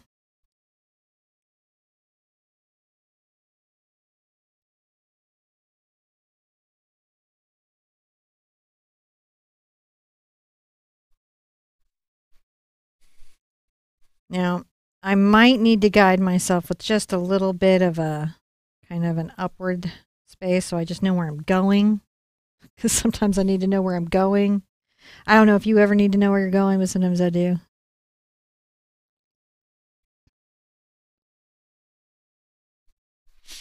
This is probably the most challenging part of this painting is visualizing the branches in their shadows and then in their highlights.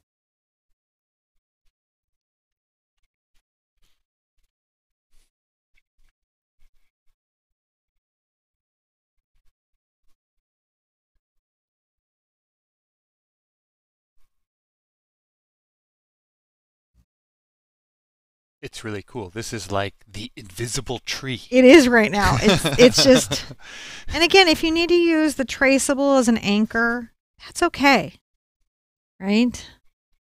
That's okay. If you're not here yet, don't worry about that.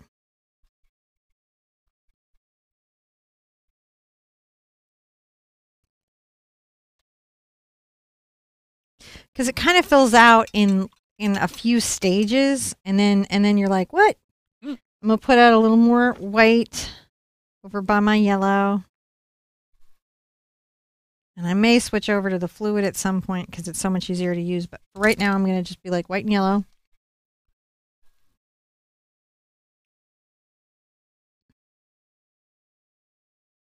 Ah, interesting question from Lorraine. Thin it if you need it. Question. Is the reason you're going into more detail in the foreground trees than in the background trees is because you're creating depth perspective? Mm-hmm. Yes, exactly. Good call, Lorraine. This is kind of yellow and white.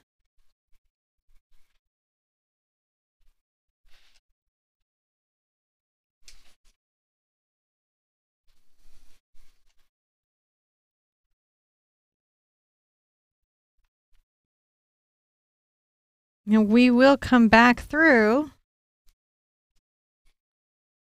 with another little run of greens, but this is really how you kind of get that. My tree's a glowing.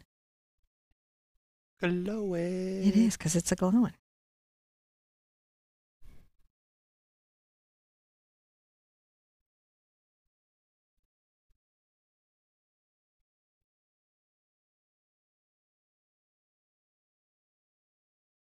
It's just glowing. It is.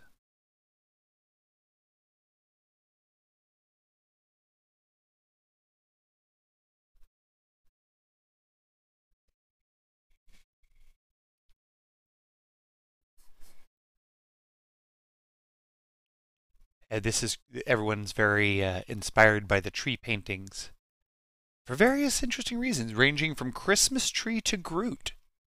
Oh, this would be a very fun Groot scene. You could Groot it up. See, I'm because all things lead back to Tolkien. I think that Groot is a evergreen ent, and we've only seen really deciduous ent in most of the Peter Jackson renditions. But if one were going to be an evergreen ent, I think it might more look like Groot. I'm pretty sure that evergreen ents are canon for Tolkien. You know, I'm sure that, man, there were so many books. All right. Like, so I want you guys to see this where it's at this stage, because this is the core of the layering. You don't need to dry or anything, but this is where you kind of need to be. You need to have your little kind of stacking of glow and branches, right? That's going to be kind of coming up and doing its thing.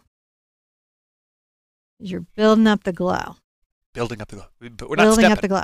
So step it. Oh, we are stepping? Yeah, step it. Because I want them to get this and then get the finishing work. Okay, so this is just going to be kind of a half step, but you're going to have to make a big jump next because, you know. Oh, yeah, I know how it is. You know how it is. There's just, you know. Because I'm so weird about that. It is. We're just going to jump here from this next place. I'm going to add a little yellow to my green and brown over here.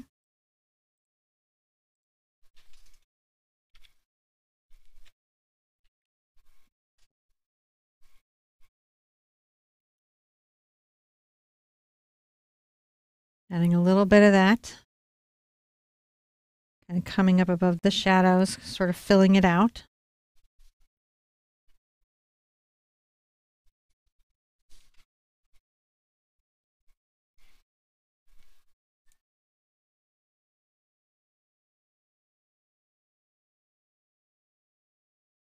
Ooh, you could add a TARDIS out front. You could this would actually be a really good TARDIS painting. Be a really good TARDIS painting. Just drop a little TARDIS right out front. Weeping Angel. People would never know. They'd be like. Actually, who gets afraid of painting weeping angels because there are rules about even an engraven image of them can make one? Whereas I want to put a few in the backyard. That's because you're mad at our neighbor. No, just because I wanted them. It'd be awesome. Gigantic, you know. All right, that's a lot little of effort. more of our dark green, right? A little more of our very deep, deep dark green, which is our burnt sienna and our phthalo green. And if it's not dark enough, we have to sometimes add a little black to it too. We got a little quarter acre out front. It'd be great. Put a phone box and like 3 angels that move around periodically. That'd be fun. All right, so you see I'm adding little flares off the trunk. And then we're going to come here and kind of bring a little dark value. So it's just about this layering of the tree. I'm getting a little fluid. The reason I'm getting a little fluid on my brush, and you can kind of see it here, about that much, is just so that this flows off my... Show that again? Well, I can't really because it's already as wet as it can be. But okay, but that's what you did. I didn't see you just didn't bring it forward enough there. Sorry. Okay, thank you. Thank you for letting me know.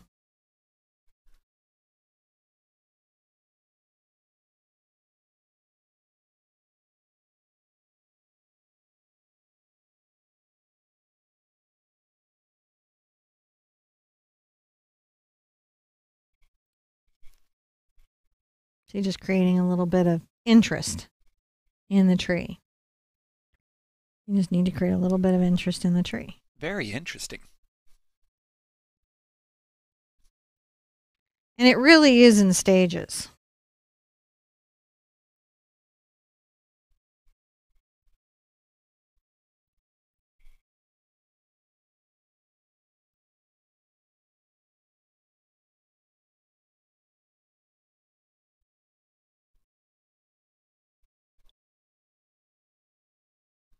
Yeah, wooden style Cybermen.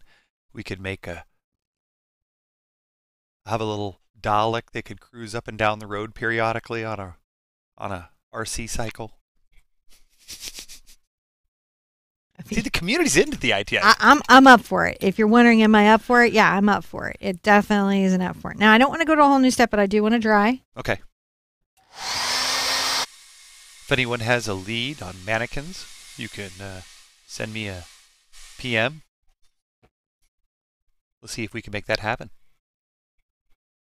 Get a lot more white into my brush, and I am going to get a little moisture into it. So you guys, just that there much. we go. That's what we needed to see. Okay. A lot more white.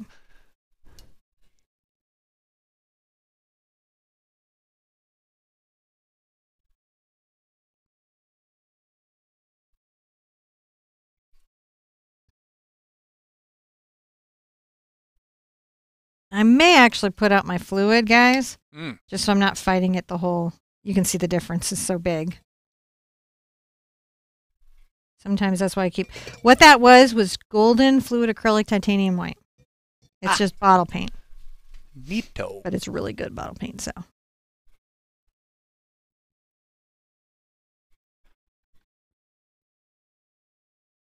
You can see this gives me just that extra little bit of glowing highlight in the tree. It's a glow.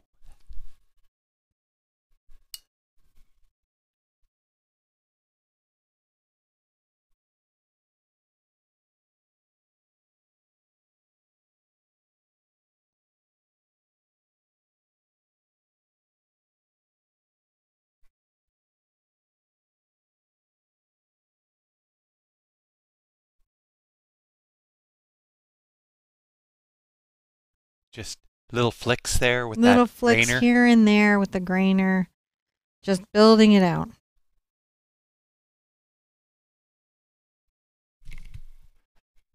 Let's see here. Coming up to the top, getting a little, and I can always go back into the yellow. Right, just right into that yellow.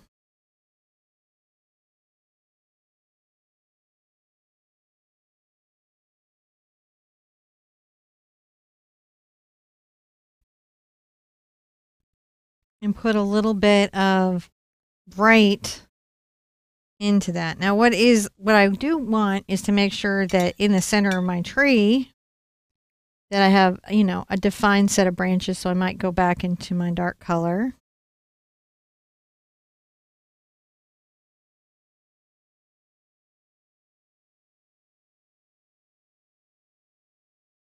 And just make sure that it has, dimensionality.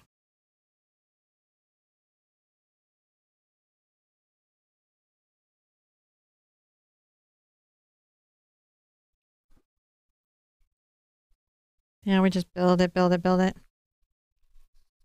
Now, underneath it,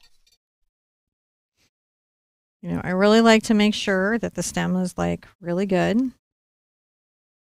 Especially everything under here needs to be, and I'm using just my black and green here. It's very fluffy. Very shaded. Okay, if some of these come out some opposite way. Let's get, I'll take my cat's tongue. I'm going to come underneath with maybe a little bit of that ultramarine blue. I kind of glaze back and forth.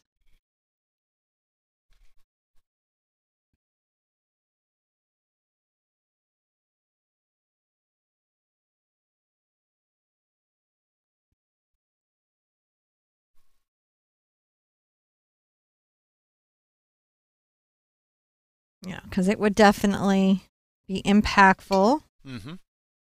I'm also going to get a little bit of my snow and kind of come around here. This is really nice. And kind of circle this a bit. Just a bit. There you go.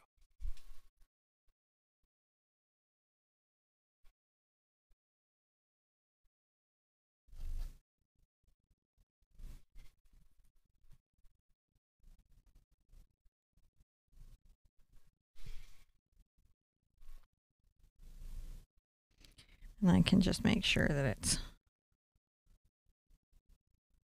got a nice little divot that it sits in. Mm-hmm. Right? So we're seeding it. It's kind of what we're thinking about doing. We're just thinking about the seeding. And you can always come back with a little glow on the snow here.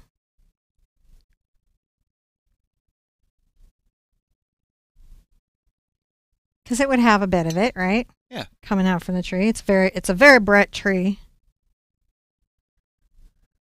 All right. Now here's the cool thing. We're going to actually use a wet Q-tip to do this next part. It's kind of fun. I don't think we need a whole new step, so I'm going to you're going to do the little ornaments now? Yeah. We may as well. All right, step it up. Yeah, that way they can, because this was a lot of the build the tree.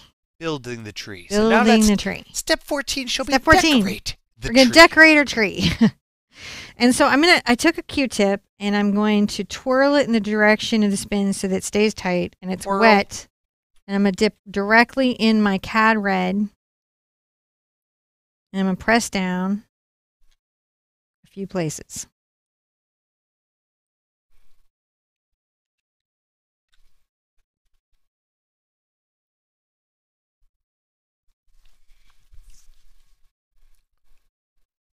And again, it's wet. So what it does is it makes a little kind of ring, if you can see. Yeah. It's kind of a cool effect that I was like, oh, and this is really cool. Because when you've done a gazillion Q-tip paintings, you learn some cool Q-tip tricks. Yeah. I'll get the other side a little bit wet.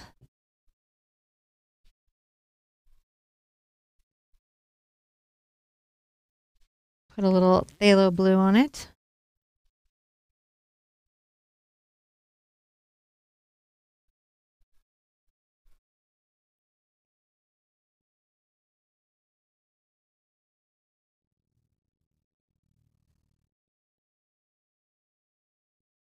All right, put that aside. And then we're going to take a dotting tool. We've already got the fluid paint out. I'm going to take the small dot,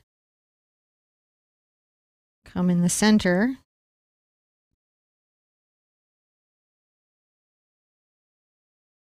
Of all these little twinkle lights. The little ornaments that are glowing.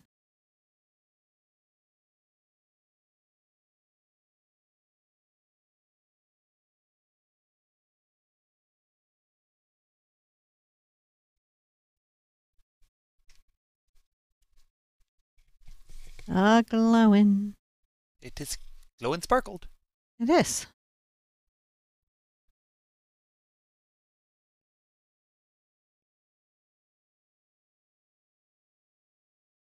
Can add little glows anywhere you want in the tree. You just want them to be in your ornaments. They're not really ornaments, they're more like lights. Little lights that are glowing. They're colored lights, and then we've got the rest of the tree with like interior lighting where it's all glowing. And you have this all glowing. And then I can take a little bit of, I'll use my bright here, a little bit of my ultramarine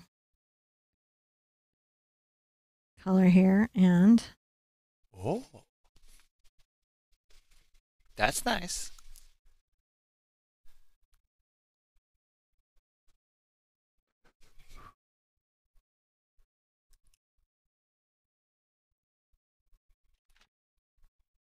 just have that be just a little bit there.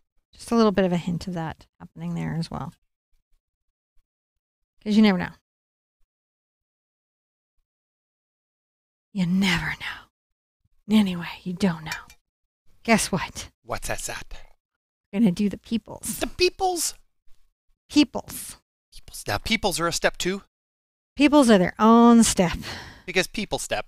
Because people step. And step 15 is the peoples. And your teeny tiny little brush. Now, your reference has no peoples. It's peopleless. That reference has them, but your other reference... Oh, look, you're starless in the reference. And sparkleless in the reference. I sent you the wrong reference. You must have gotten... Like, I got the step before the step. I sent you the wrong. Look at that. So this is where we're going. Uh-huh. That is where we bid. Okay. We're going here. We were there. That's what's at. This is where you're heading. Yeah. So what I'm going to do is I'm going to... So stop here. This reference is what I'm going to do is I'm going to take it and watch. I have some magic tricks. Okay, but if that's what you wanted to do, you stop here. If you wanted to add people and other things, you've got to continue on with me. Look at this. I'm going to shrink this down into the You're 0 amazing. space.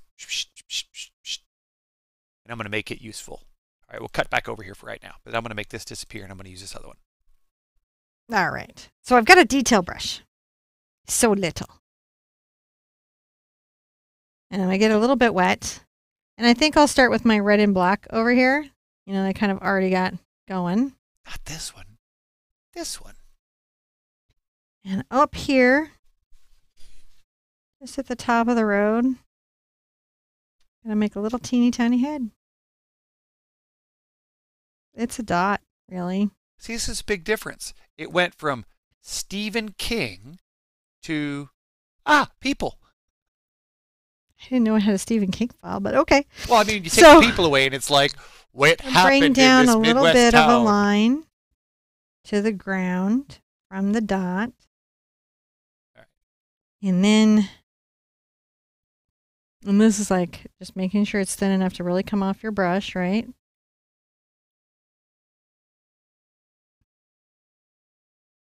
A little bit thicker under the little dot. And then maybe a bit of a touch out for an arm.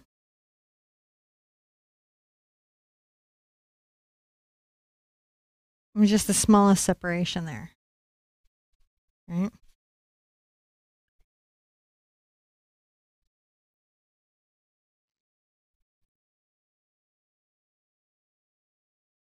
And then come here. Right there. This little dot perhaps will be bigger. Put this one right here. Oh, got a little big. Much bigger than I wanted. So I'm going to erase. Whoop.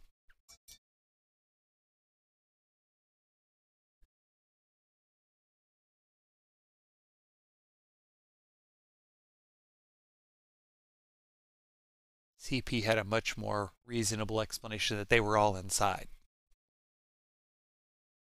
They were already in the Midsummer building. Mm-hmm. Anywho, so I guess this is winter. This is their winter festival from that Midsummer crowd. No, it's not. It's a very happy festival. Right. So I'm gonna bring. There's nobody in a Wicker Man anywhere.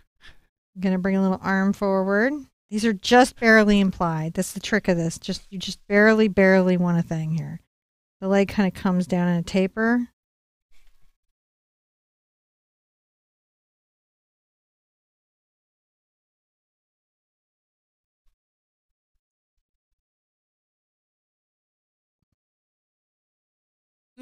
Now, if you're having... Since I had a boo-boo, I'm going to make a little scarf go off. Let me ask you, that's a good point here. So if you have a little bit of a shaky hand, how would you suggest for these little detaily people? Toothpicks.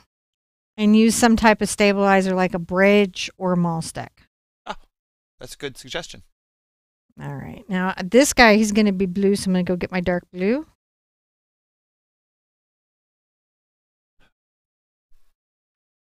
And I think we're going to put this person a little bit in front of the other person.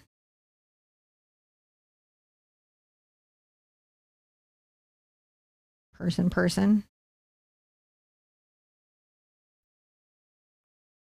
Maybe a little bit of a kind of bowed line there. More of a thrust back leg. Ahaha. A bit of a forward leg.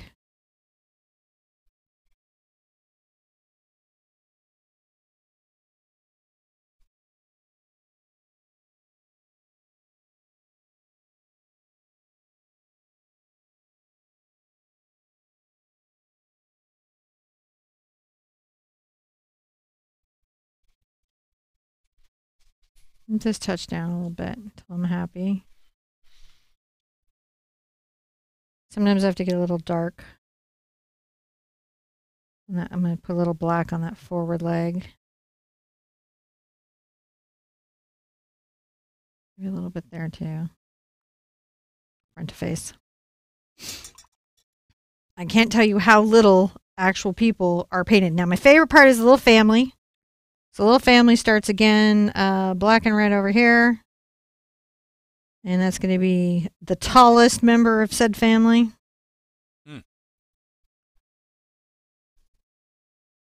Gonna go all Invader Zim. The tallest shall be in charge. I didn't say the tallest was in charge. I just said this is the tallest person in the family. I went Invader Zim. I know you did. The tallest.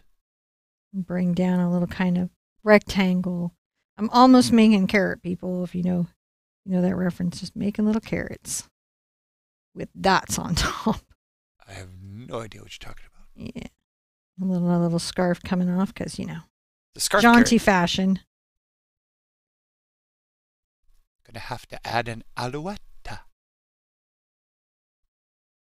Or is it blown away? And 2 little arms coming forward. This one could have a little bit of a bend to it, I think. Little distant people are kind of fun. These are almost beanmen. If you've ever done beanmen with me, very, very useful use of beanmen is here.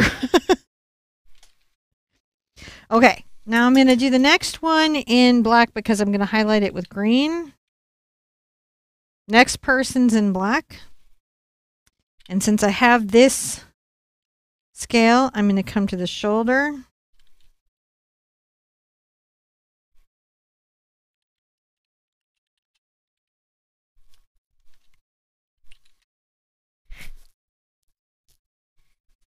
Also a scarf.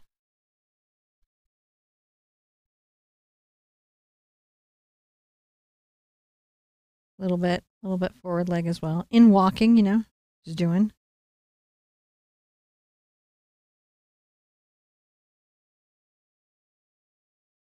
Right. And my very, very favorite figure of the whole thing is my little letter K. So up front, smaller than the other 3, is a little tiny dot. Curves off the back. We got this. You can do this.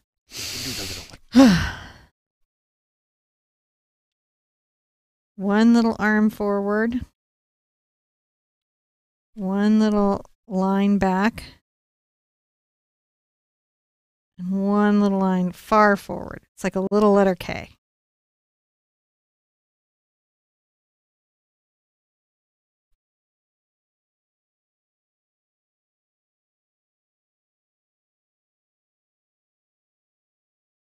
Too much water in my brush and it did that drop thing. You know the drop?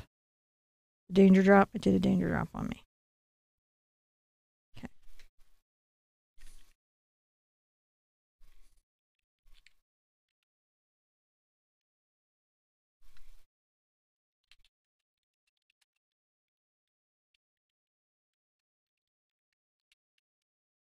All right. So we have the beginnings of maybe some people. Weird little people, right? So the next thing that you're going to do is you're going to come into your blue. You might want to look overhead, John. Okay. I gotta look overhead. Look overhead. I'm going to tap in a little trail of footprints.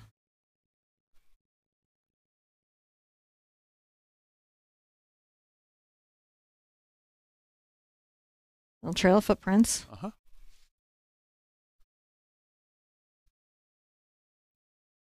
People be walking.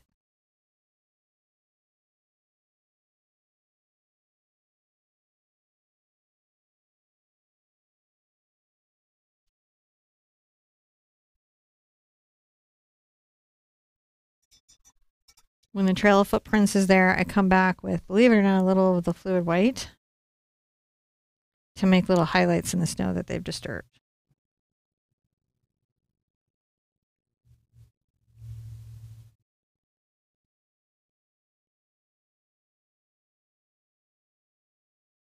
Isn't that fun? So you're highlighting the trail. I think it's cool. Little dots up and down. And again, once we Oh man, that looks cool. Once we get a little snow going, then that's just real fun.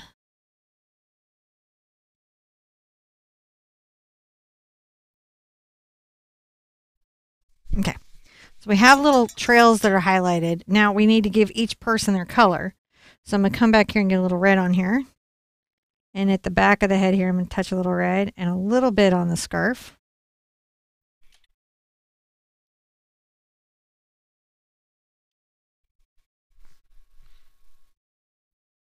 Back of the jacket. Back of the pant leg here. One arm. Highlighting. See? Just those little touches.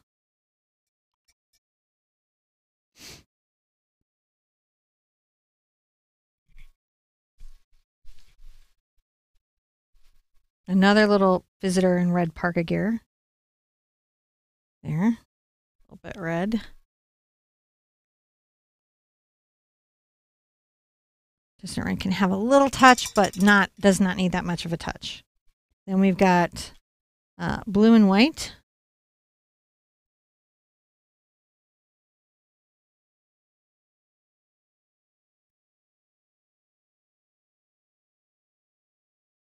And also our little K down here is a bit of the blue and white.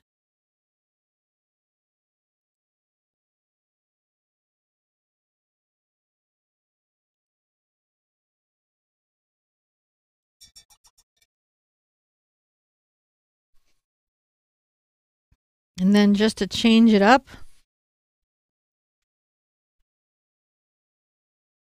one little green. Just the back of the jacket. Some. Just some. So just some.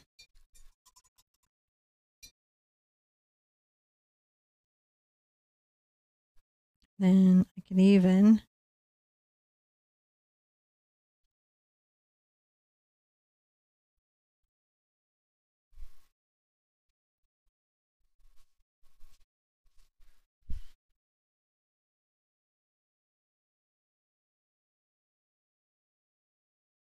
gets away from me. I can blend it down. I just want a little smidge of it, you know?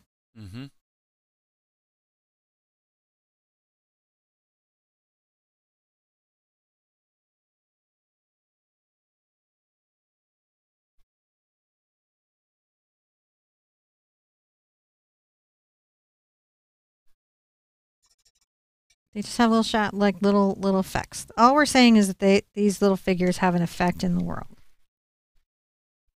Right? Just an effect in the world. You can hit one final highlight if you want to on some of them. Like you can add a little orange, and it can definitely increase dimensionality on a few of those figures. It doesn't take a lot. Kind of pop the interest. I like them very much. And you'll get a sense of it. You'll be like, oh, that one has its hands in its pockets, or, you know, you may have a very specific person in your life that you're thinking of when you do these.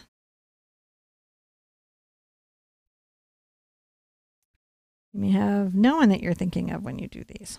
I don't know. But that's our little figures walking in. All right. That's a step. Let's dry it. All right. Let's dry it all the way. You surprised me. I didn't think we would have another step after this, but let's go. Let's go. I did. You did. We got too many steps. Stars. We gotta twinkle and snow. Go ahead, dry. I couldn't see the sparkles through the trees. Is what happened there, and I think I've also been staring at the other reference photo for so long that I just was like, you know, I didn't see it. But that's coming next. The tree, the stars. Gotta put the stars and the big, you know, that's what makes the magic sky magic. So, sky magic? Magic sky magic. Magic sky magic. Stretch magic. Okay. I'm ready for there to be more fire magic. All right. So this is a chalk pencil, and I'm switching from this to this just because I want a more precision line personally, and I'm going to use my T-square. Whenever I've been painting with my T-square, I always run my hand along it just to make sure I don't have hidden paint. And I'm going to come above my little building here, and just slightly off center from the roof, I'm going to make a little vertical line. And then about halfway in that, I'm going to make a little, hopefully, fingers crossed, horizontal line. If ever I'm not sure of my square, if I feel like my square is going out of square, then I can always kind of come back from opposite places. So that's just to help me keep a steady line when I'm painting. I'm going to take my fluid paint and my detail brush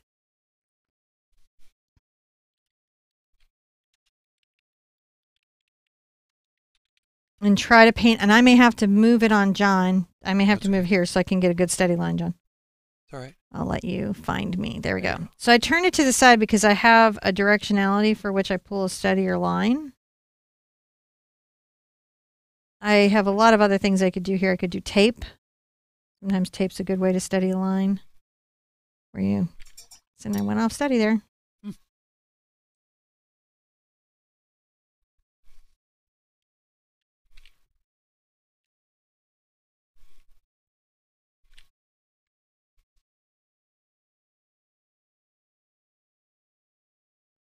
Just do your best. I just do my best. You just do your best. Sometimes I turn it upside down so I can look at it. Just the twinkles.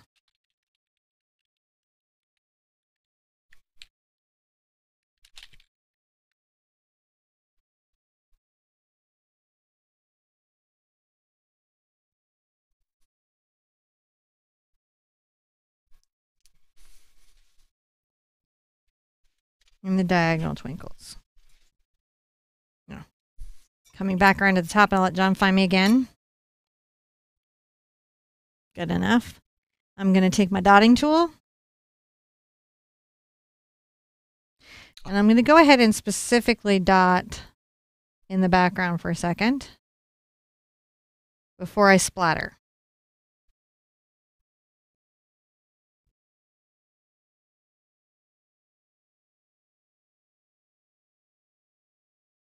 Just kind of around randomly.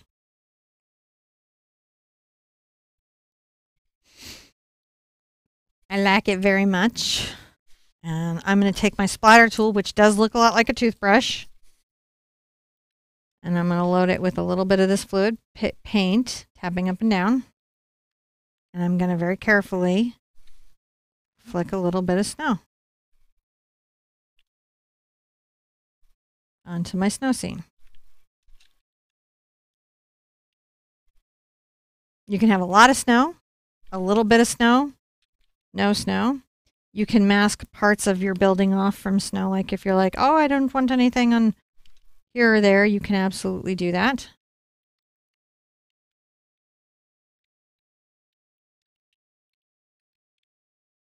I actually rather like the snow.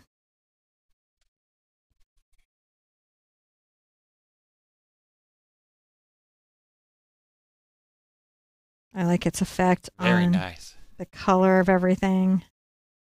Kind of desaturates it when you add the layer of snow. It actually does desaturate the color.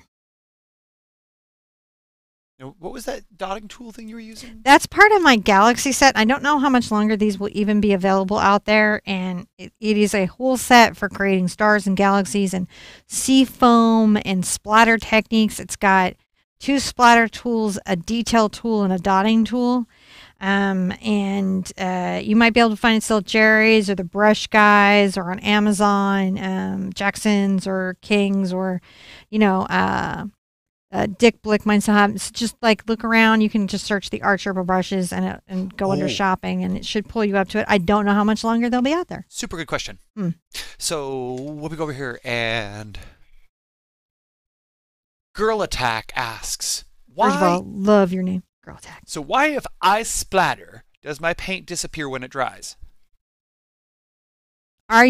So there's some sort of structural induced discoloration that's happening. It could be that your splatter is very transparent, and as it dries, it thins, and that's causing it to vanish, at which point your fix is to get a small bottle of even this.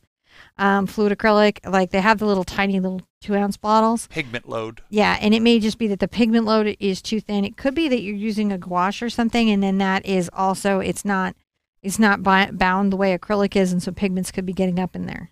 Yeah. But generally, it's something in the pigment load. That's so snowy. Yeah, I want it to be super snowy. It's so nice and snowy. So nice and snowy. All right. Once this is all done,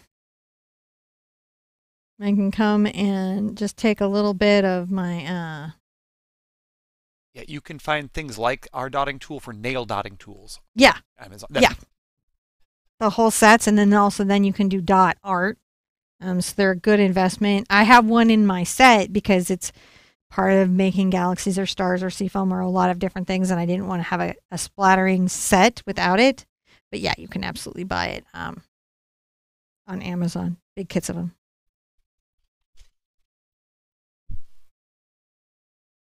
You getting ready to sign? I'm getting ready to sign. I'm just picking a color. I think I'm going to do my ultramarine blue. So I just want a color that I can see, but is in the painting.